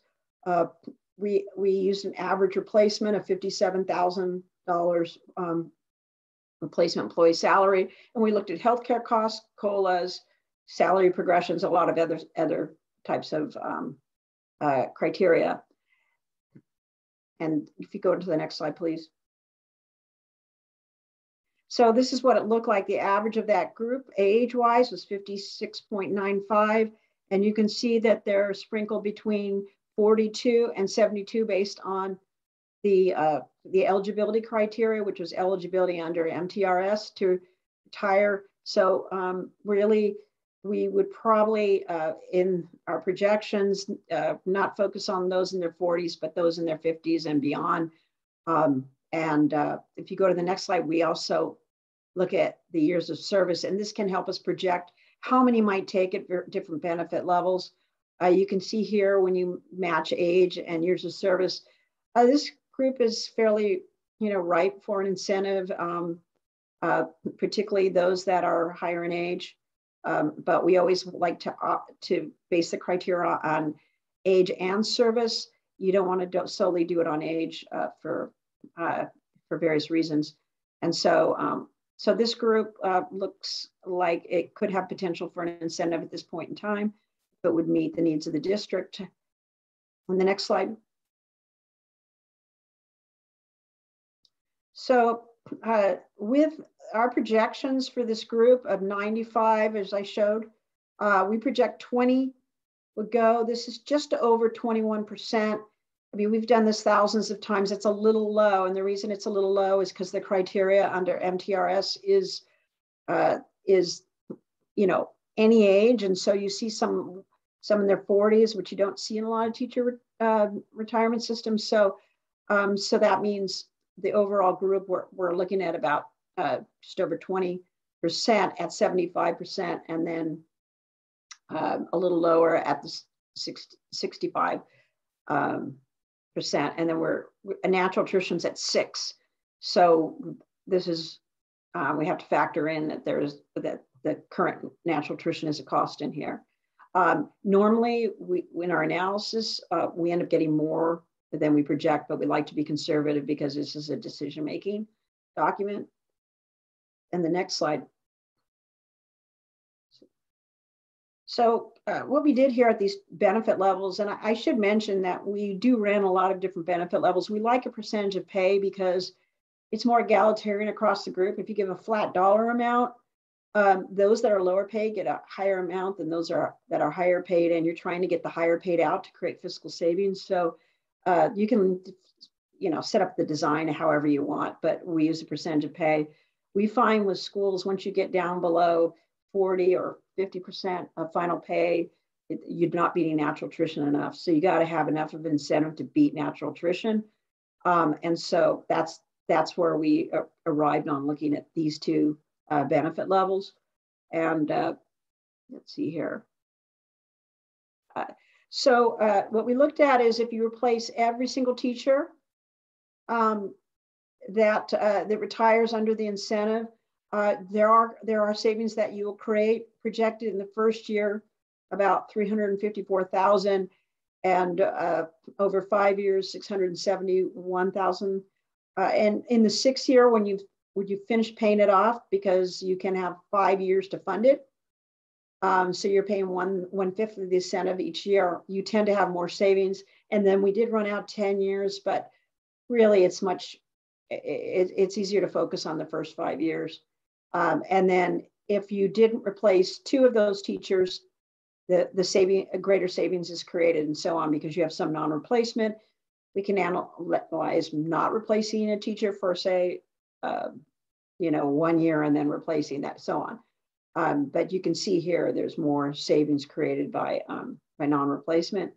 And the 60% of final pay, the savings aren't as great because you're not going to get as many. I projected 16 rather than 20 with a lesser benefit. And so because you create savings at 100% replacement, the higher benefit seems to work in this situation. And then if you go to the next slide, and then this is an example of the actual analysis where we ran out. It's hard to see this maybe, but the natural attrition over the next 10 years, you're going to create, as those employees cycle out, about 16.3 million in savings. And so we show it year by year and such. But then we also show what happens if you do the incentive. In a lot of cases, it doesn't work. In this case, it does 17.5 million in savings over and above what you would have what you would have gotten. So really, the difference there over time is about 1.1 million, and then we show the difference over time there. And so that's what we run out for all of the scenarios. So at this point, I'd like to, I've given you a lot of information. I'd like to ask if you have any questions about all this information that I've provided.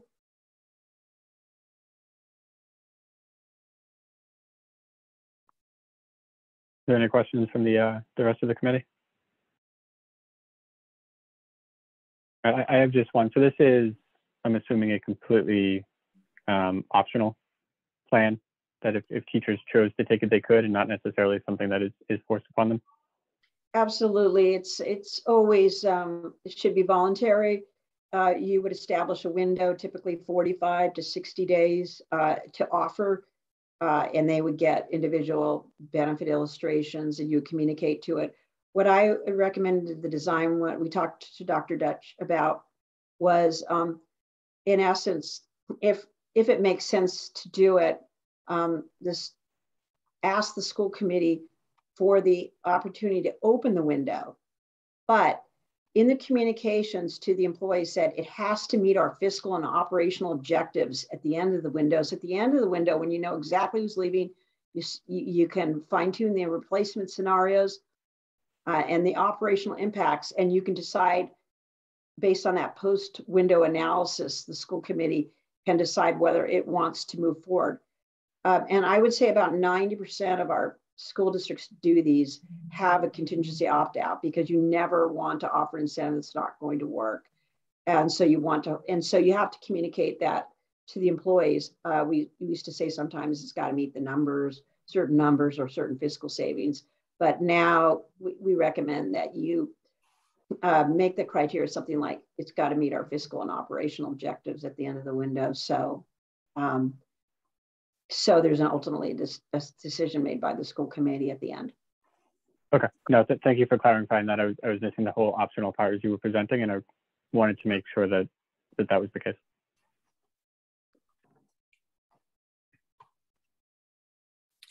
Mike, if there are no other questions, I just like to clarify how this, the context of where this all came about, if that's okay with you.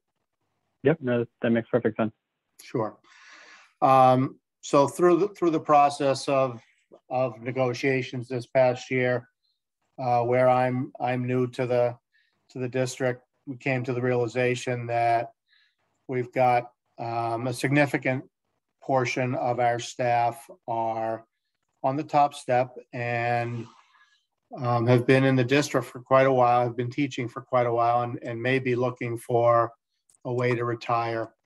So what this does is it creates a mutually beneficial opportunity for the district to achieve some savings while at the same time providing an opportunity for somebody who may be a year, 2, maybe 3 years from retiring and would like to retire, but really can't do so yet at this point financially. This gives them that opportunity to retire a little bit earlier without the financial penalties that they might normally get through early retirement without the incentive. So that was the intent of this, was to find a mechanism that would allow us to achieve some cost savings while providing both a benefit and an opportunity for someone who was thinking about retiring within the next few years anyway, and may do so a little bit earlier to enjoy their retirement, their health, and the opportunity while they could. So that was basically the impetus behind this. Okay, thank you for explaining that, Dr. Dutch, and that makes total sense. And I mean, obviously we want to keep our staff who want to be here, and we have amazing staff across all of our schools. It's just making sure that we work with them. Obviously, we as a school committee have an obligation to the budget, but we also have we have to make sure that our kids are getting the full rigor of a full education. So that is kind of missing a little bit in the presentation. So that's why I just want to make sure that was clarified. But thank you for that additional detail. Yep. Yeah, I was purely looking at it from the financial perspective. I understand.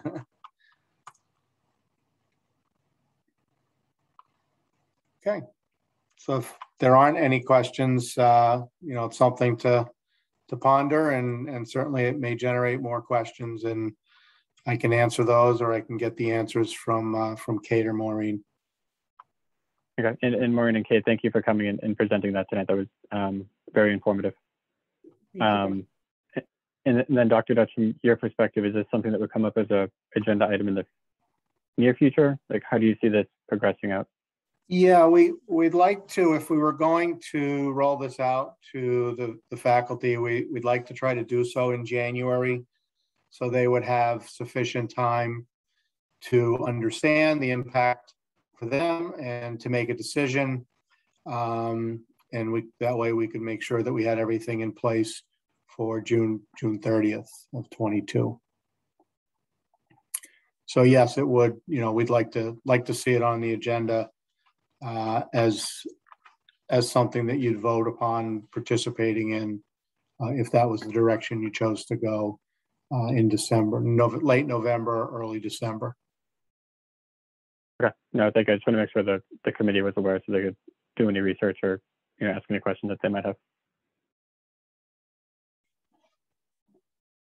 Are there any other questions for Dr. Dutch from his presentation or report? All right. Well, thank you, all three of you, for the presentation tonight. Thank you. Thanks, guys. And next up on the agenda is an update from Mr. Adams.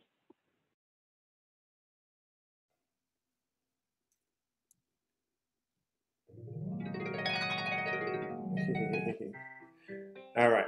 Folks, we love what we do. And so I know we get close to time, so time is of the essence. And so I'll get right to it and jump right into it. This is something that I put together, give you an update of what we've been up to.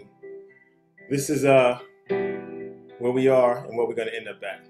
So first, let me just jump into our extended pledge a little bit. We are Scituate Public Schools, our home away from home, creating brilliant, brave, and beloved spaces in our house. This is our house. We reflect family, all families in all glory or not, vaccine or not, financing varied in its lot. Our skin is not a sin, it's the dressing of the blessing. We reflect education, sustained, motivated excellence in our hunger for knowledge, exploring new knowledge, beating the numbers and beyond the numbers. We science the math and our academic engineering. We reflect each other. We love how we love who we love, working on seeing the me and the we, equity and authenticity. We are the present, and that is the right now that was then, before, and again, and the future. We know tomorrow like it knew yesterday, refuting to be the doomed history that repeats itself. Folks, we are always we. We got a lit line, lit podcast, lit team, lit parental advisory. We are lit. We are unified by love, our house, inclusion, our family, and trust us. We are Scituate. 4 sets of 4 powerful words. This is our house. Home away from home. Always we, never me. Scholars, family, and together. Folks, that's something I put together a little special to share with you all. And know that the music that was accompanying in the background, that comes from none other one of our own very own 8th graders, Autumn Laverne, who shared that special piece and called it Tell Your Story. And tonight what I'm going to do is give you an accelerated version of our story. So if you will allow me to, I'll share the screen and jump into something real quick. And you can ask questions now or later. It just depends on what kind of time you have. You can always feel free to call me, email me, text me, etc. So here we go. Where you should see things right now. Okay. So where we are right now is our update. Add a little bells and whistles to it. And we are SPS. I've been chanting this and shouting this as loud as we can anywhere we go. All of us are doing that. So I love the energy and the spirit that is happening with that. What I'll do is I've broken it down into 3 different categories as our journey continues. We're going to talk about it from the district level. We're going to talk about it from the vantage point of students, faculty, and staff, and also of community, our community of family and friends. I told you we love what we're doing. So here we go from the district level. LIT is serving as the foundation of everything we're doing when it comes to equity and when it comes to diversity and and inclusion. And so this foundation was introduced through our pledge and through This Is Our House and everything that we're doing. And to further that foundation, I'm giving you a lot in a short period of time, we have added a LIT committee to our official committees that are within the district. So when I say an official committee, it is that on the level of our curriculum committee and our committee for professional development, et cetera, et cetera. And so this committee will have representation from each level of our district, and we'll work together to achieve 4 particular goals. Also, we started the year off with the SPS pledge. I want to give appreciation and show love to folks just embracing it and letting that be a guide and part of our LIT foundation. Every time you go into any of our schools in the district, you see this pledge, and the students see it. They read it. It's also been made a part of morning announcements in a number of schools. And so it's been wonderfully absorbed and appreciated by the students. As I'm in the schools, I see some of the students just saying pieces of it as they pass by me as a greeting and as just a feeling of warmth. The other thing that we shout out aloud is Go SPS. If not introduced to you before, we break down the GO differently. We spell it GOE, which means greatest on earth, Scituate Public Schools. And that's what we're going for, to be the best Scituate Public Schools on the planet. We continue our RIDES work, which is the program that we've been connected with Harvard and a number of other districts for almost a year now. And that's an acronym that stands for Reimagining Integration, Diverse, Equitable Schools. And so through that work, we have a number of initiatives that are coming through, including equity audits and different programs that engage in professional development for staff, faculty, administration, and students. And that's the next piece of the slide right here, the professional development opportunities. Something that's coming up and being introduced are professional development opportunities that just are ongoing, not that only happen during half days and things like that, but we want to create a constant availability of professional development opportunities that folks can access as they wish. The other thing that we've been up to is connecting with a lot of other districts. For some reason, all the work that folks are doing has been traveling to other places. And so we have a pretty good energy and enthusiasm and trajectory of positivity going on with this work that we're doing right now. Make no mistake, we have a lot of work to do, but what we're doing is getting known and getting shared out there. So all of you folks that are talking about what we're doing, it's appreciated. Let's continue to do that. And this next perspective of students, faculty, and staff, let's talk about This Is Our House. But what I want to do is show you something a little different to give you an idea of what that thing is. So I got to stop sharing and then share a different screen so that you can see what it is. So here we go. And I want you to take a second and check this out.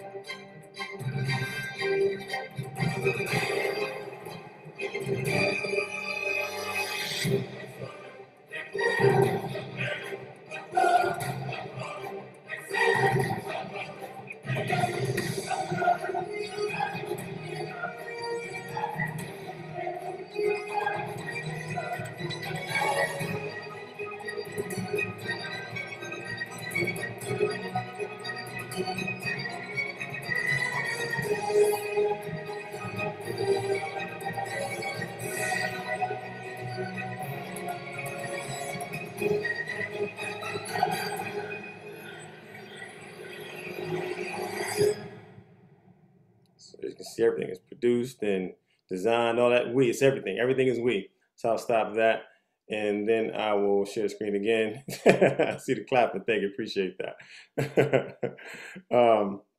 There we go. We're back here. So this is our house. This is the energy from that, the engagement of the community is nothing that can really be described in a short period of time, but I just have to mention it. I also want to share that the speeches that the students gave was just incredible. At some point, we want to try to figure out how we can share those with everyone, because these students spoke from their hearts and spent time creating language that defines how they feel about the school, how they feel about this work and these efforts, and how we are all connected. It was just simply beautiful. The art that folks created on the spot and spontaneous inspiration based on the energy of This Is Our House was just incredible as well. As you go into the different schools, you'll see the art being displayed by the school. So I appreciate the art teachers that helped out, well, the art educators and all the faculty, staff, the principals, everybody making this thing happen. As you probably hear your students come home, they talk about This Is Our House because it's been made and a part of the foundation, again, of everything that's happening in the school. So that's just really appreciated. The affirmation cards continue to be something that folks share with each other, and it's just been wonderfully received. I can talk more about that, but I'll just keep it short. Again, I continue to get emails from parents about the response to This Is Our House. Students continue to share feedback on it, and also classes have done some things to just say thank you and to further envelop the energy that comes from This Is Our House. One of the new things that we're getting into is trying to create and working with some parents and some students to create something that's even a more neurodiversity friendly version of This Is Our House. And again, to that effect, it was really awesome to be able to create something and a version of This Is Our House for the ECC community as well. In each school, there's a lit team. I know I'm just running through these things, but again, timing. The lit teams, as of last week, all the teams were contacted, and so we began meeting this week to create them. And so the students, we're meeting with the faculty and staff first, members of the teams, and then we'll pull the students in. So I believe by the end of this month, which in the next 2 weeks or the first week of November, we will have our teams meeting. The lit teams have 3 specific goals that we're going to work through. 1 is to just engage and have a good time doing this work. 2 is to work on dining services initiatives that I work with David Stevens on, where we're going to add a little more culture to our cuisine, but we're going to do it through the lit teams, and it'll be customized to each each school, and particularly whatever the students decide, the countries they want to highlight, maybe that becomes the menu for that month. The other piece to the lit team, the third thing that folks are going to work on is an MLK Memorial inclusion piece, because we're in the throes of continuing to develop Scituate's and our district's first MLK Memorial, and it's shaping out to be pretty fantastic thus far already. I don't want to give away what's already being put in place, but it will be at the PAC, and it'll be on the day, and I hope that everyone can make it and that these things become annual events in our district. As I spend one day respectively at each school weekly, it's been fantastic. The reception of me being involved in classrooms and in the community and in morning announcements, which have been really fun, particularly when I had to talk about the Red Sox winning, and I'm a Yankee fan. It was very interesting to do that, but it's just been really fantastic how my energy and our energy has been combined together to provide an additional academic experience for our students. I spoke a little bit about the dining services already, the SPS athletics piece, and continue to work with Scott Payne on that. And we have an upcoming meeting with the coaches that myself and Jen Lopes will be present at. In fact, that's this Thursday. And so we'll be working together with those people. I'm taking much more time than I wanted to. Let's see. The next thing, just reminding that we're all in together always, we never meet. Regarding the lens of our community of family and friends, we have started the Lit line, which is a number that you can dial. And when you dial it, you'll hear a message that's dedicated to love, inclusion, and trust. It started out with a message from Muhammad Ali. Then it went to honor Hispanic Heritage Month, which was last month, and it's currently paying homage to Filipino Heritage Month. So in that vein, happy Filipino Heritage Month to folks. The Lit podcast actually has begun. And there's it was previewed by a couple of people last week, but as soon as we're done here, I wanted to share it here first. I'll put it out officially so the folks can check that out. And every 2 weeks, there'll be a new segment of the podcast for folks to appreciate. This and the Lit line will involve our family of students, staff, faculty, friends, community, and folks like that. The Lit line can be done by an individual or by a group. The podcast can be anchored by myself, or we may have guest anchors, but with guests that may include some of you on the screen at some point in time, or groups of people.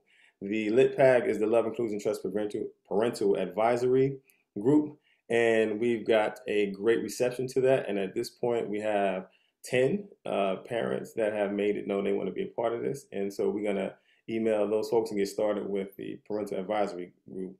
The Freedom Team is, we're in the very end stages of its development. We have students, we have parents, we have community members, we have the chief of police, we have the town administrator that's part of it as well. We are connecting with folks from the clergy, and we also getting the clinician that does trauma-informed training. And so these are just different parts of what makes a Freedom Team work. And so I would like to say that by the month of November, we will have our first official meeting, and we will become official, and we'll get the webpage going and the hotline happening. The other thing that I'm working on currently is trying to get the different DEI groups in Scituate together, and I reached out to 3 groups to start this, and then it'll branch out to a lot larger. The 3 groups are going to be Scituate Pride, Stride, and who am I forgetting? Scituate Pride, Stride, and an SDEIC family. And so folks have responded, and we're in the processes of setting up a meeting where a representative from each of those groups will be present. And then from that, we will grow it out. Next, let's see. This is the DEI page. So let me share it. I want to thank, can folks see that? Can you see the page right there? Can you shake your heads? You can see that? I want to give a huge shout out to Emily Matthews, who's been tirelessly putting some work into bringing the DEI page to life and just taking whatever I'm sharing with her and just making it a reality. So we're in the beginning stages of it, but it's coming.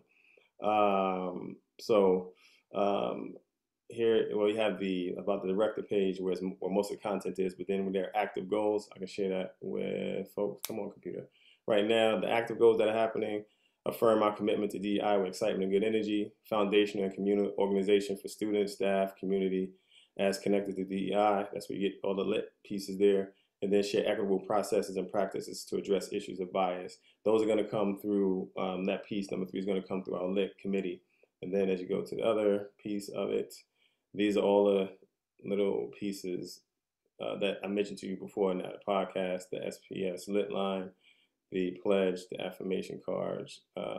This is our house, some information there. The Champions Creed is something that was shared at the welcome night for athletics, and I just wanted to make sure that that was present for it. For those who don't have the number for the lit line, there you go. That's the number, 781-545-8759, 23302. All right. Again, it's our basic number, but then the extension is 23302. If you do it in such a way that you put a comma after the general number and then put the extension, it should just dial straight through for you. All right. I'll come back to the presentation. And with that, just want to say thank you to folks. And I'll stop screen sharing. And I apologize for the quick run through of all of that because there's so much more to it. But that's where we are right now. And that was 16 minutes too long. Sorry about that. But there you go. Because I hated to run through it like that. Well, Jamil, there's no time limit on our meeting. So, you know, I always don't feel like you have to rush through it in the future. Oh, my fault. I always thought it was the end of 8 o'clock. I mean, I could have took another 20 minutes. All right. Sorry about that. I thought it was always the goal was to try to end at 8. Apologies for that. Okay. I figured you were excited for the Red Sox starting in 10 minutes.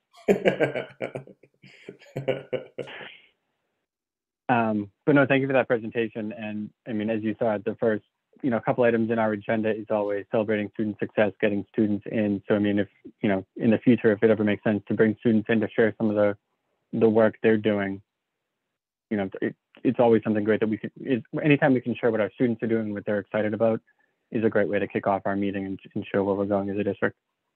Mm-hmm. If there are any questions, let me know. I appreciate the hearts and the reactions from folks. I feel we're really into this, and the energy is infectious and in a good way, positive. So let's continue. I've heard nothing but great things about the work you've done in the classrooms with the students, and just going to the different schools. Yeah, I always would say it's we. It's always. It's all of us working together every time, every bit of this. I'll open up to the committee if they have any questions for Jamil. I don't have any questions. Just a general comment, Jamil. I mean, it just makes me so proud of the work that you're doing that we decided to move forward with opening up this position and bringing you in. I mean, this is really important work that isn't measured in MCAS scores and that sort of stuff. Doesn't get involved in how our schools rank. But this is the work that's really important.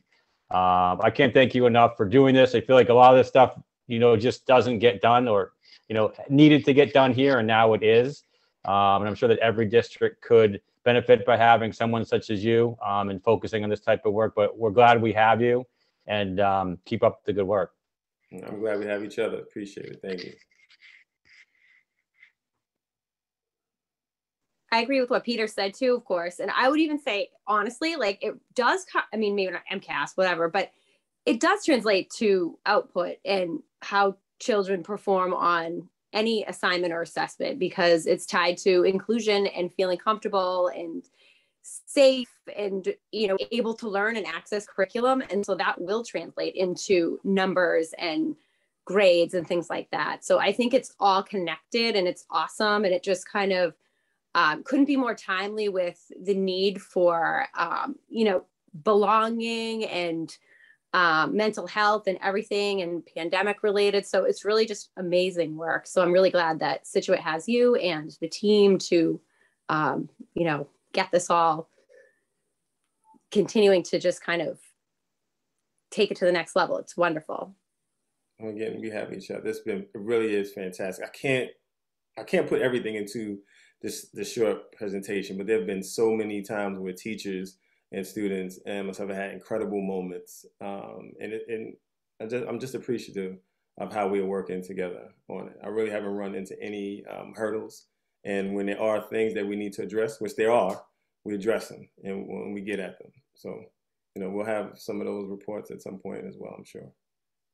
Yeah, I was going to say, I would just echo what Mr. Gates and Ms. Brandolini said and say that I know, Ms. Driscoll, you have your hands full with cleaning and collecting data. I do think that at some point it would be great. There's lots of good, validated, and reliable tools out there to measure all of what you're doing, Mr. Adams. And so I think we should be tracking that and celebrating not just the work, but also the outcomes that we're seeing as well. So thank you. Yeah, thank you. Thank you. I'm looking forward to it. And all of this that we're doing now is going to be really helpful when we get additional information.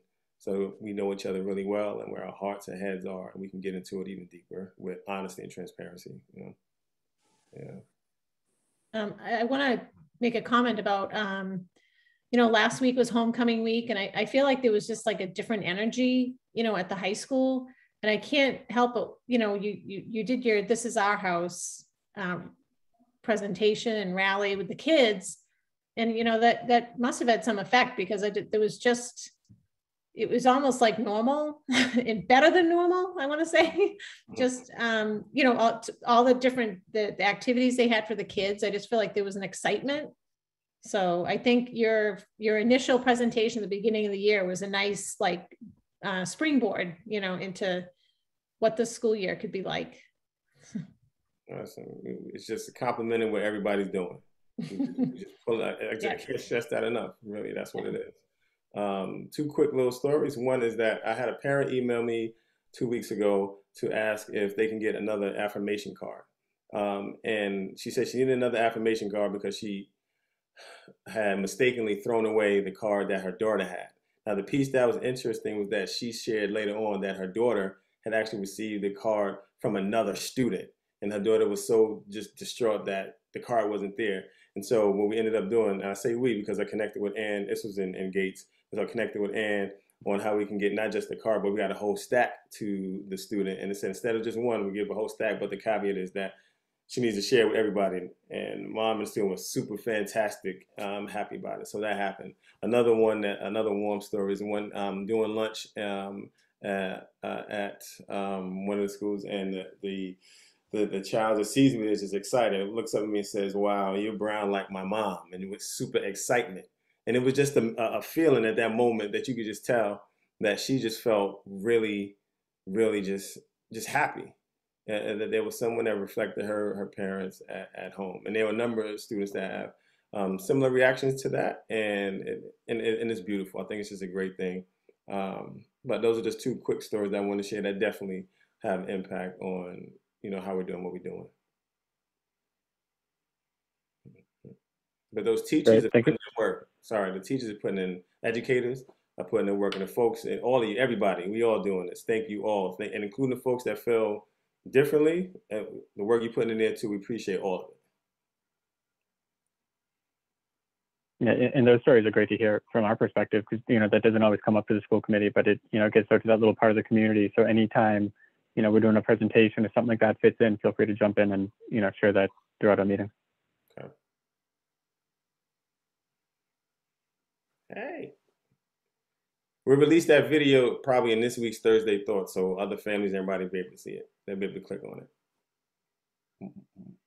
Yeah, Kim was putting a lot into that. Sorry. All right, is there any other questions or comments from Jamil? All right, well, thank you for that presentation tonight. Thank you. And again, thanks to Kim and Joanne for pulling this off with me. Thank you, everybody. I'll be quiet.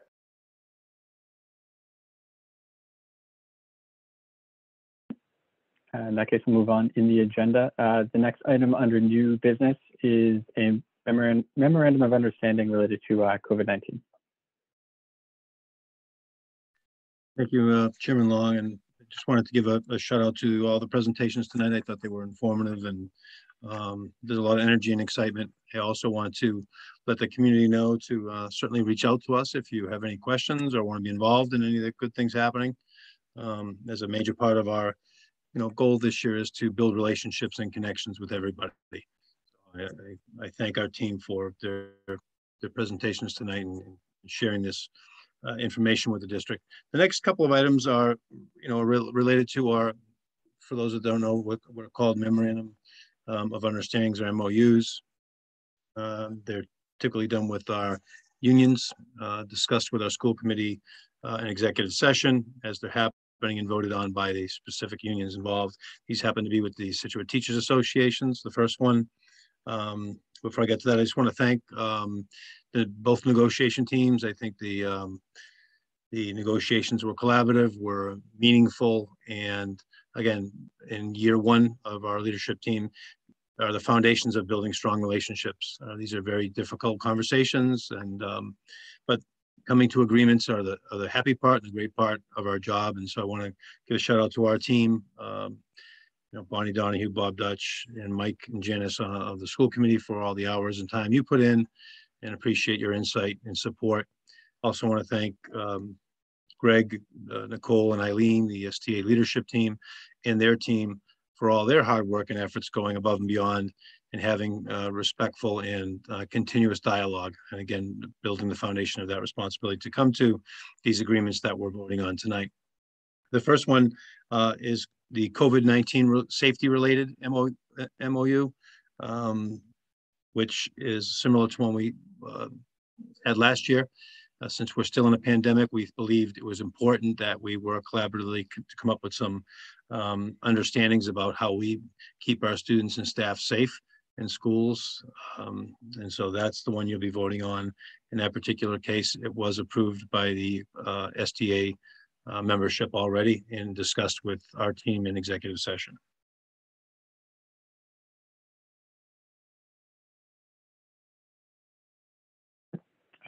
So I'll look to the committee to see if there are any questions related to the first MOU that we have on the agenda tonight. If not, I will entertain a motion on the MOU. I'll make a motion to approve the Scituate Teachers Association Memorandum of Understanding for COVID-19. Second. Thank you. So do a roll call vote. Brandolini? Yes. Kate? Yes. Lindblom? Yes. Borkowski? Yes. And Long, yes. So the next item is the MOU on a one-year extension with the STA. Great, thank you. This particular one, we have 6 unions, and this one happens to be with the STA Scituate Teachers Association. This one involves the COLA, which is the cost of living allowance specifically, and the agreement would impact units A and B and stipend and positions in their salary for this year only. And again, this was discussed in executive session and voted on and approved by the Teachers Association. Are there any questions on this MOU? No, I'll entertain a motion on the MOU. I'll make a motion to approve the Scituate Teachers Association Memorandum of Understanding one-year extension salary schedule. Is there a second? Second. Thank you. So we'll do a roll call vote. Lindblom? Yes. Borkowski? Yes. Long, yes. Brandolini? Yes. And Gates? Yes. Thank you all.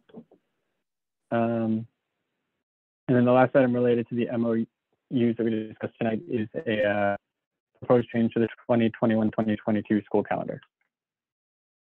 This also, as you said, Chairman Long, is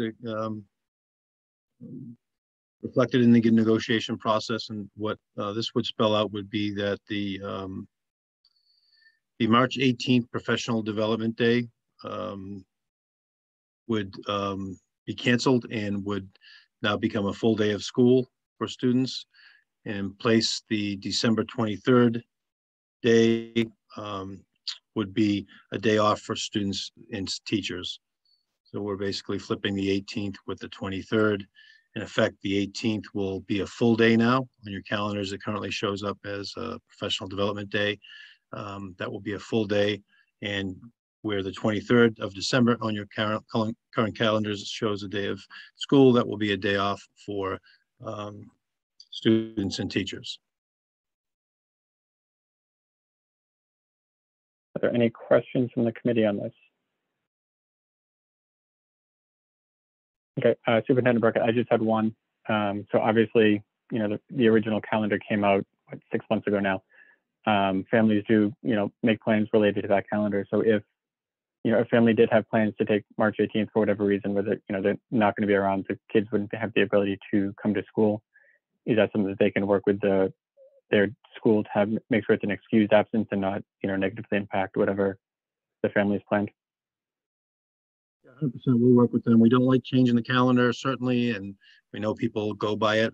We're hoping planning actually to get this change pending tonight's vote out in the Thursday Thoughts and other up on our website so that people have ample time to make any adjustments. So we'll specifically let our community know that there's been a change, and then we'll work individually with any families or students that have a conflict because of the change, certainly. Yeah, I just want to make sure that's clear for families because we've had that issue in the past and, you know, it became ambiguous in a lot of questions. So just making sure it's clear in the Thursday Thoughts whenever this goes out to the community. Yeah, just make it a easier transition for them in their calendars. Agreed, thank you. Will do. So if there's no other questions on the proposed change, I will entertain a motion on that item. I'll make a motion to cancel the professional development day on March 18th, making 18th a full day of school for all students and staff, and to make December 23rd, 2021 a no school day for students and teachers. I'll second. So the roll call vote. Long, yes. Gates? Yes. Brandolini? Yes. Lindblom? Yes. And Borkowski? Yes. Okay. Thank you, Superintendent Burkhead, for presenting those. And similar to what you said at the beginning of this, I do want to thank the STA and our negotiation team throughout the entire process. We're having a very professional and strong relationship as we move forward through this, closed it out, and, you know, obviously got this approved by both the union and the school committee tonight. So thank you to all involved.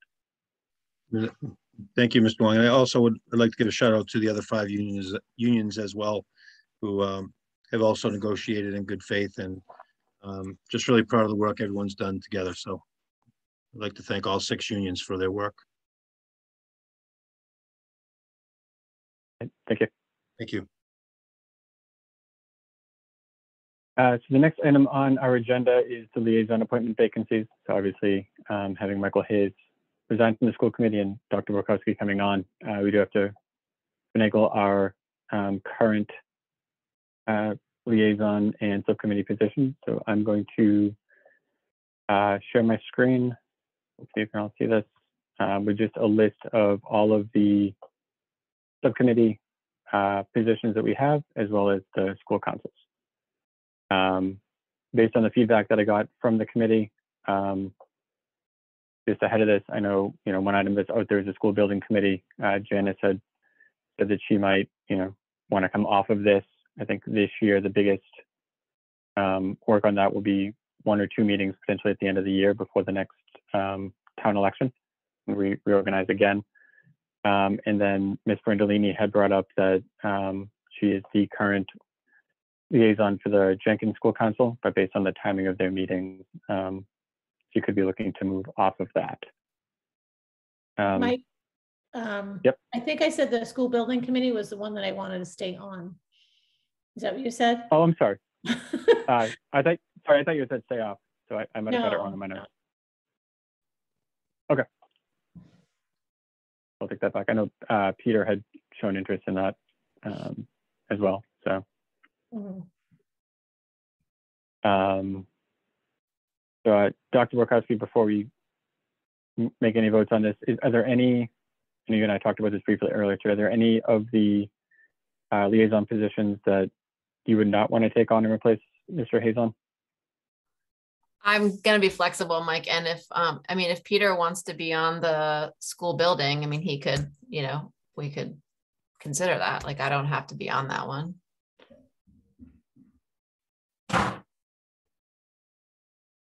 Peter, is that one that you were still interested in? Yeah, I was just trying to take a little bit of burden off of Karen. Yeah, I have interest in doing it for sure. And as you indicated, it's not a heavy lift this year. I think that it depending upon how things proceeded, our special town meeting, it could potentially become a heavy lift in years to come. So I would be interested in joining that for sure. Okay, that's fine. Yep. And then Dr. Bukowski, would you want to replace Mike on the Hatherley School Council? Yeah, that's fine. Okay. And then is there anyone interested in, Nicole, I know that this is the only school council position that you have. Is there anyone that would want to take on the Jenkins school council? I think they typically meet around 3:45, 4 o'clock, so right after school. Yeah, that's kind of the issue is I just can't make it with my work schedule. So I'd be willing to swap with someone, or if anybody wants to inherit it. I know they would love to have representation there from our committee.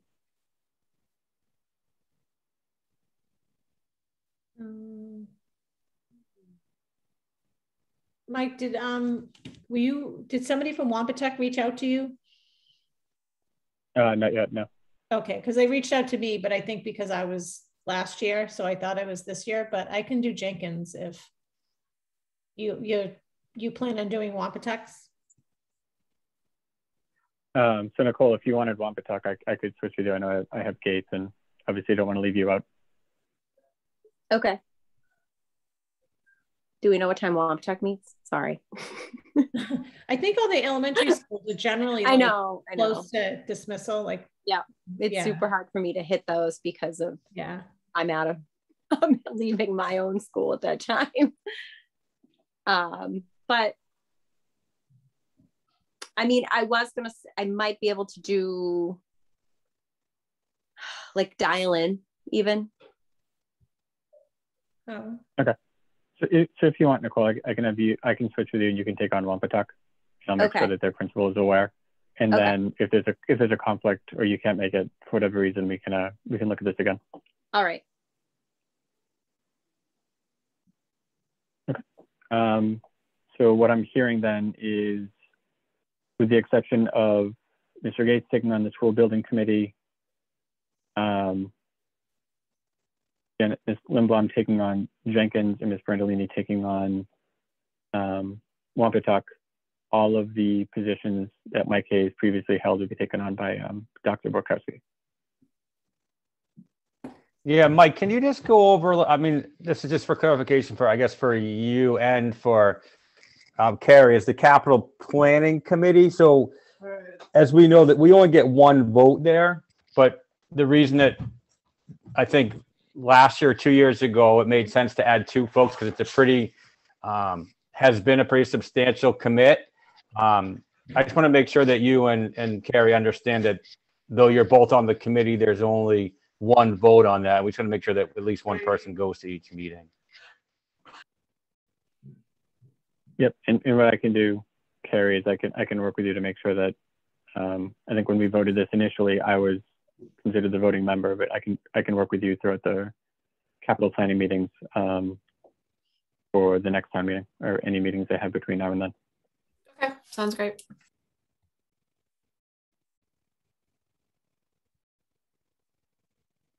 So if there are no other questions or requests to change, I'll entertain a motion to update our liaison and subcommittee position. So do we have to vote on each one that is changing? No, I think you can just move it based on the explanation that I gave a minute ago. Okay. Well, I just want to ask one thing. Nicole, are we the DI piece? I didn't see that on the thing, or is it going to be? I think we're on there. We are? I didn't. Let me double check. Yeah. So Nicole and Mike Hayes were listed as the two. Oh, okay. School committee members. I know in our last meeting, Jamil, you had mentioned that you were on that from the school perspective. So that obviously wouldn't change as part of this.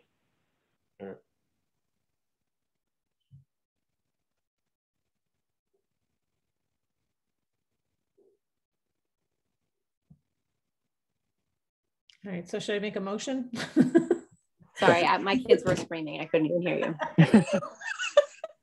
I'm not kidding.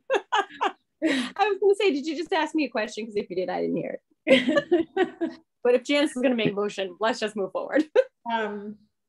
So I make a motion to approve the liaison positions as presented and discussed. Yeah, that works. Is there a second? I'll second it. Oh, sorry. Who's on first? All right, so we'll do a roll call vote. Gates? Yes. Brandolini? Yes. Long, yes. Borkowski? Yes. And Lindblom? Yes. So Bill, I'll send an email to Kim just updating her on all of the liaison positions either tonight or tomorrow morning. Great, thank you. Okay, so next on the agenda is the first and only opportunity for public comment. If people want to make a comment at this time, they can raise their hand on the through the Zoom, and I can ask them to unmute.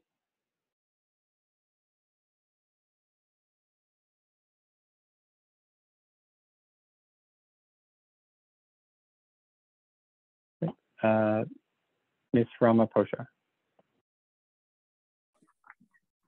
Hi, can you hear me? Yes. Okay.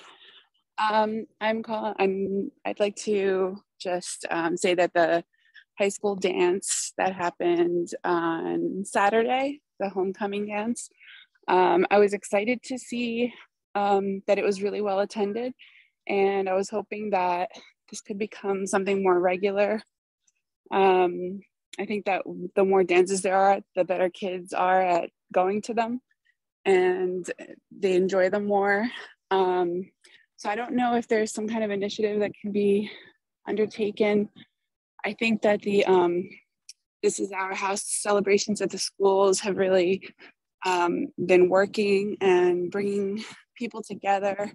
So I think that is probably what led to the higher attendance at this dance than we've seen in recent years.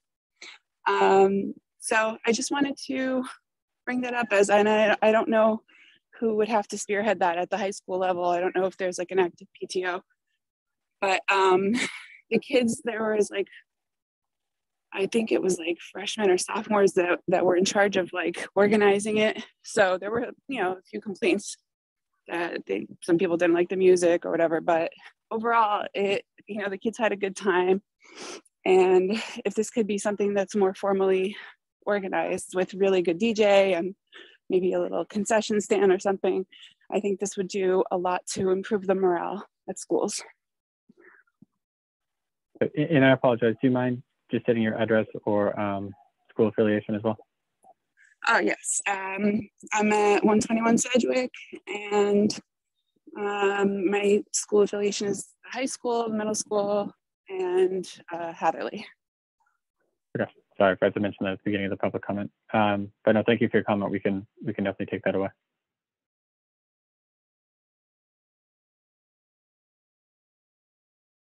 So seeing no other people requesting public comment, I'll move on in the agenda. The next item is the approval of minutes. So we have the October 4th, 2021 school committee minutes. Unless anyone has any changes or questions on those, I will entertain a motion to approve them.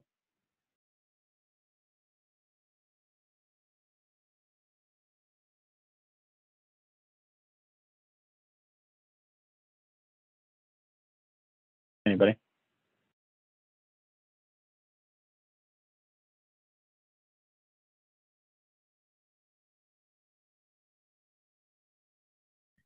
I'll make a motion to approve the minutes of October 4th, 2021. I'll second. Okay, Lindblom, Yes. Borkowski, Yes. Long, yes. Gates, Yes. And Brandolini. I will abstain.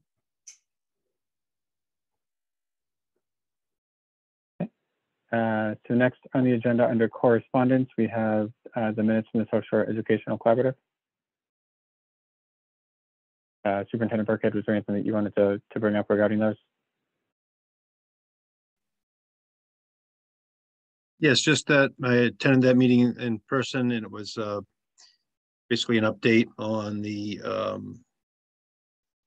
budget. Their budget for FY21 was a net positive, which is always a good thing. And their budget for this year we voted to approve is also the director's contract. And finally, I guess their need right now is for students to, as they get money for incoming students, to allow to pay for their staffing for the budget this year is the only concern at the time that the collaborative's having. So it's a little summary of that meeting. It was in person. It was great to see all of the surrounding superintendents and to visit the collaborative. Great, thank you for that. Are there any questions for Superintendent Burkhead?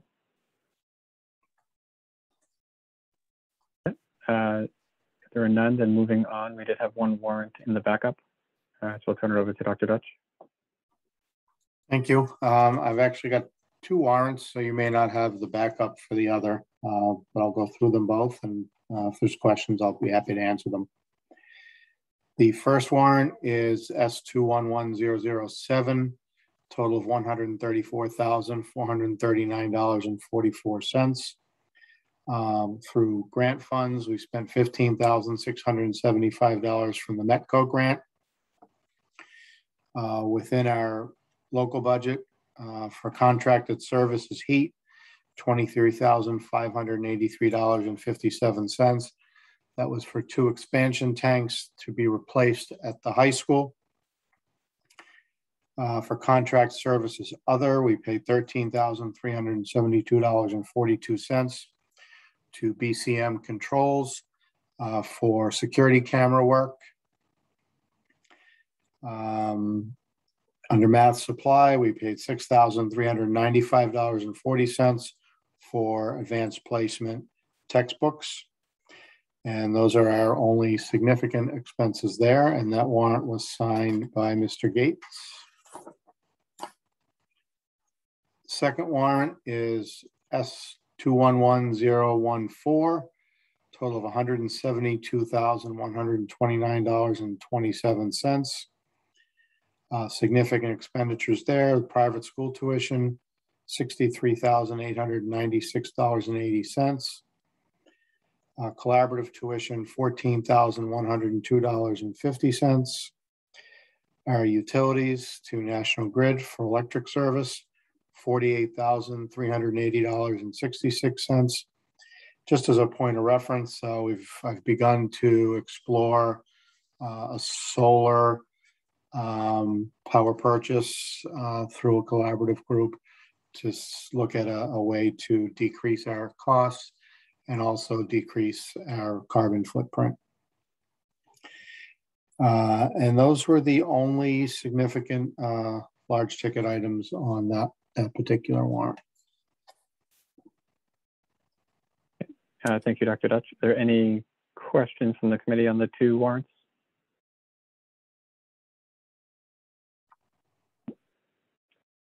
Is there any other business that members of the committee wanted to bring up in tonight's meeting? Okay, seeing none. So a couple upcoming future agenda items. So Celebrate Student Learning at our November 1st meeting will be related to the fine arts. We'll have an update on the October 1st enrollment in our school district, an update from the MAC and related to our masking policy based on whatever comes out from the commissioner over the next week and a half. And then, Superintendent Burkhead said that in his leadership report, town meeting is 10/26. Obviously, we're looking for support from the town on the feasibility study for Hatherley and Cushing. So we do hope everyone comes out and votes to approve that article when we get there. Mike, I just have one comment. I listened to the town weekly update with superintendent, and there was mention that they were recommending masks at town meeting, but what is going to be the policy? Superintendent, do you happen to know? So I actually talked to Karen Connolly last week regarding that. They're strongly recommending masks. They mentioned that they have, there could be a potential voting rights issue if someone tries to come to the meeting and then has to leave because they're not wearing a mask. So I did reiterate what our policy is just so that they're aware. But, the town is working, I know, through the town administrator and I believe their legal counsel to make a recommendation to masks as opposed to necessarily mandating them. And that was as of last week. I believe that's actually on their agenda for tomorrow night's Board of Selectmen meeting. Great. No, thanks for the clarification. I just happened to hear that, and I was curious the background, so that helps a lot. Okay. So yeah, I'd reach out just to make sure they were aware of. So can I ask a follow-up to that? Because our policy is that masks need to be worn in school buildings, and it is a school building. I mean, couldn't we just have masks available for those that show up without them? I'll reiterate that I can bring that up with Karen again. Yeah. Later tonight, tomorrow. And I did let them know that was the case, and I know the town was working on an approach on town meeting, but I did send them. We required masks within our. That's silly. We required masks at the last town meeting, so I'm not sure why they're saying it's different this time. And it is school. Yeah. It's a school building. Correct. No, I know that was reinforced with the Board of Selectmen, or with their chair. Okay. So if there's nothing else from the committee, I will entertain a motion to adjourn at 8:27. So moved. A second. Long, yes. Gates? Yes. Brindalini? Yes. Lindblom? Yes. And Borkowski? Yes. Done. Okay. Thank you, everybody. Have a great rest of your night. Thank you.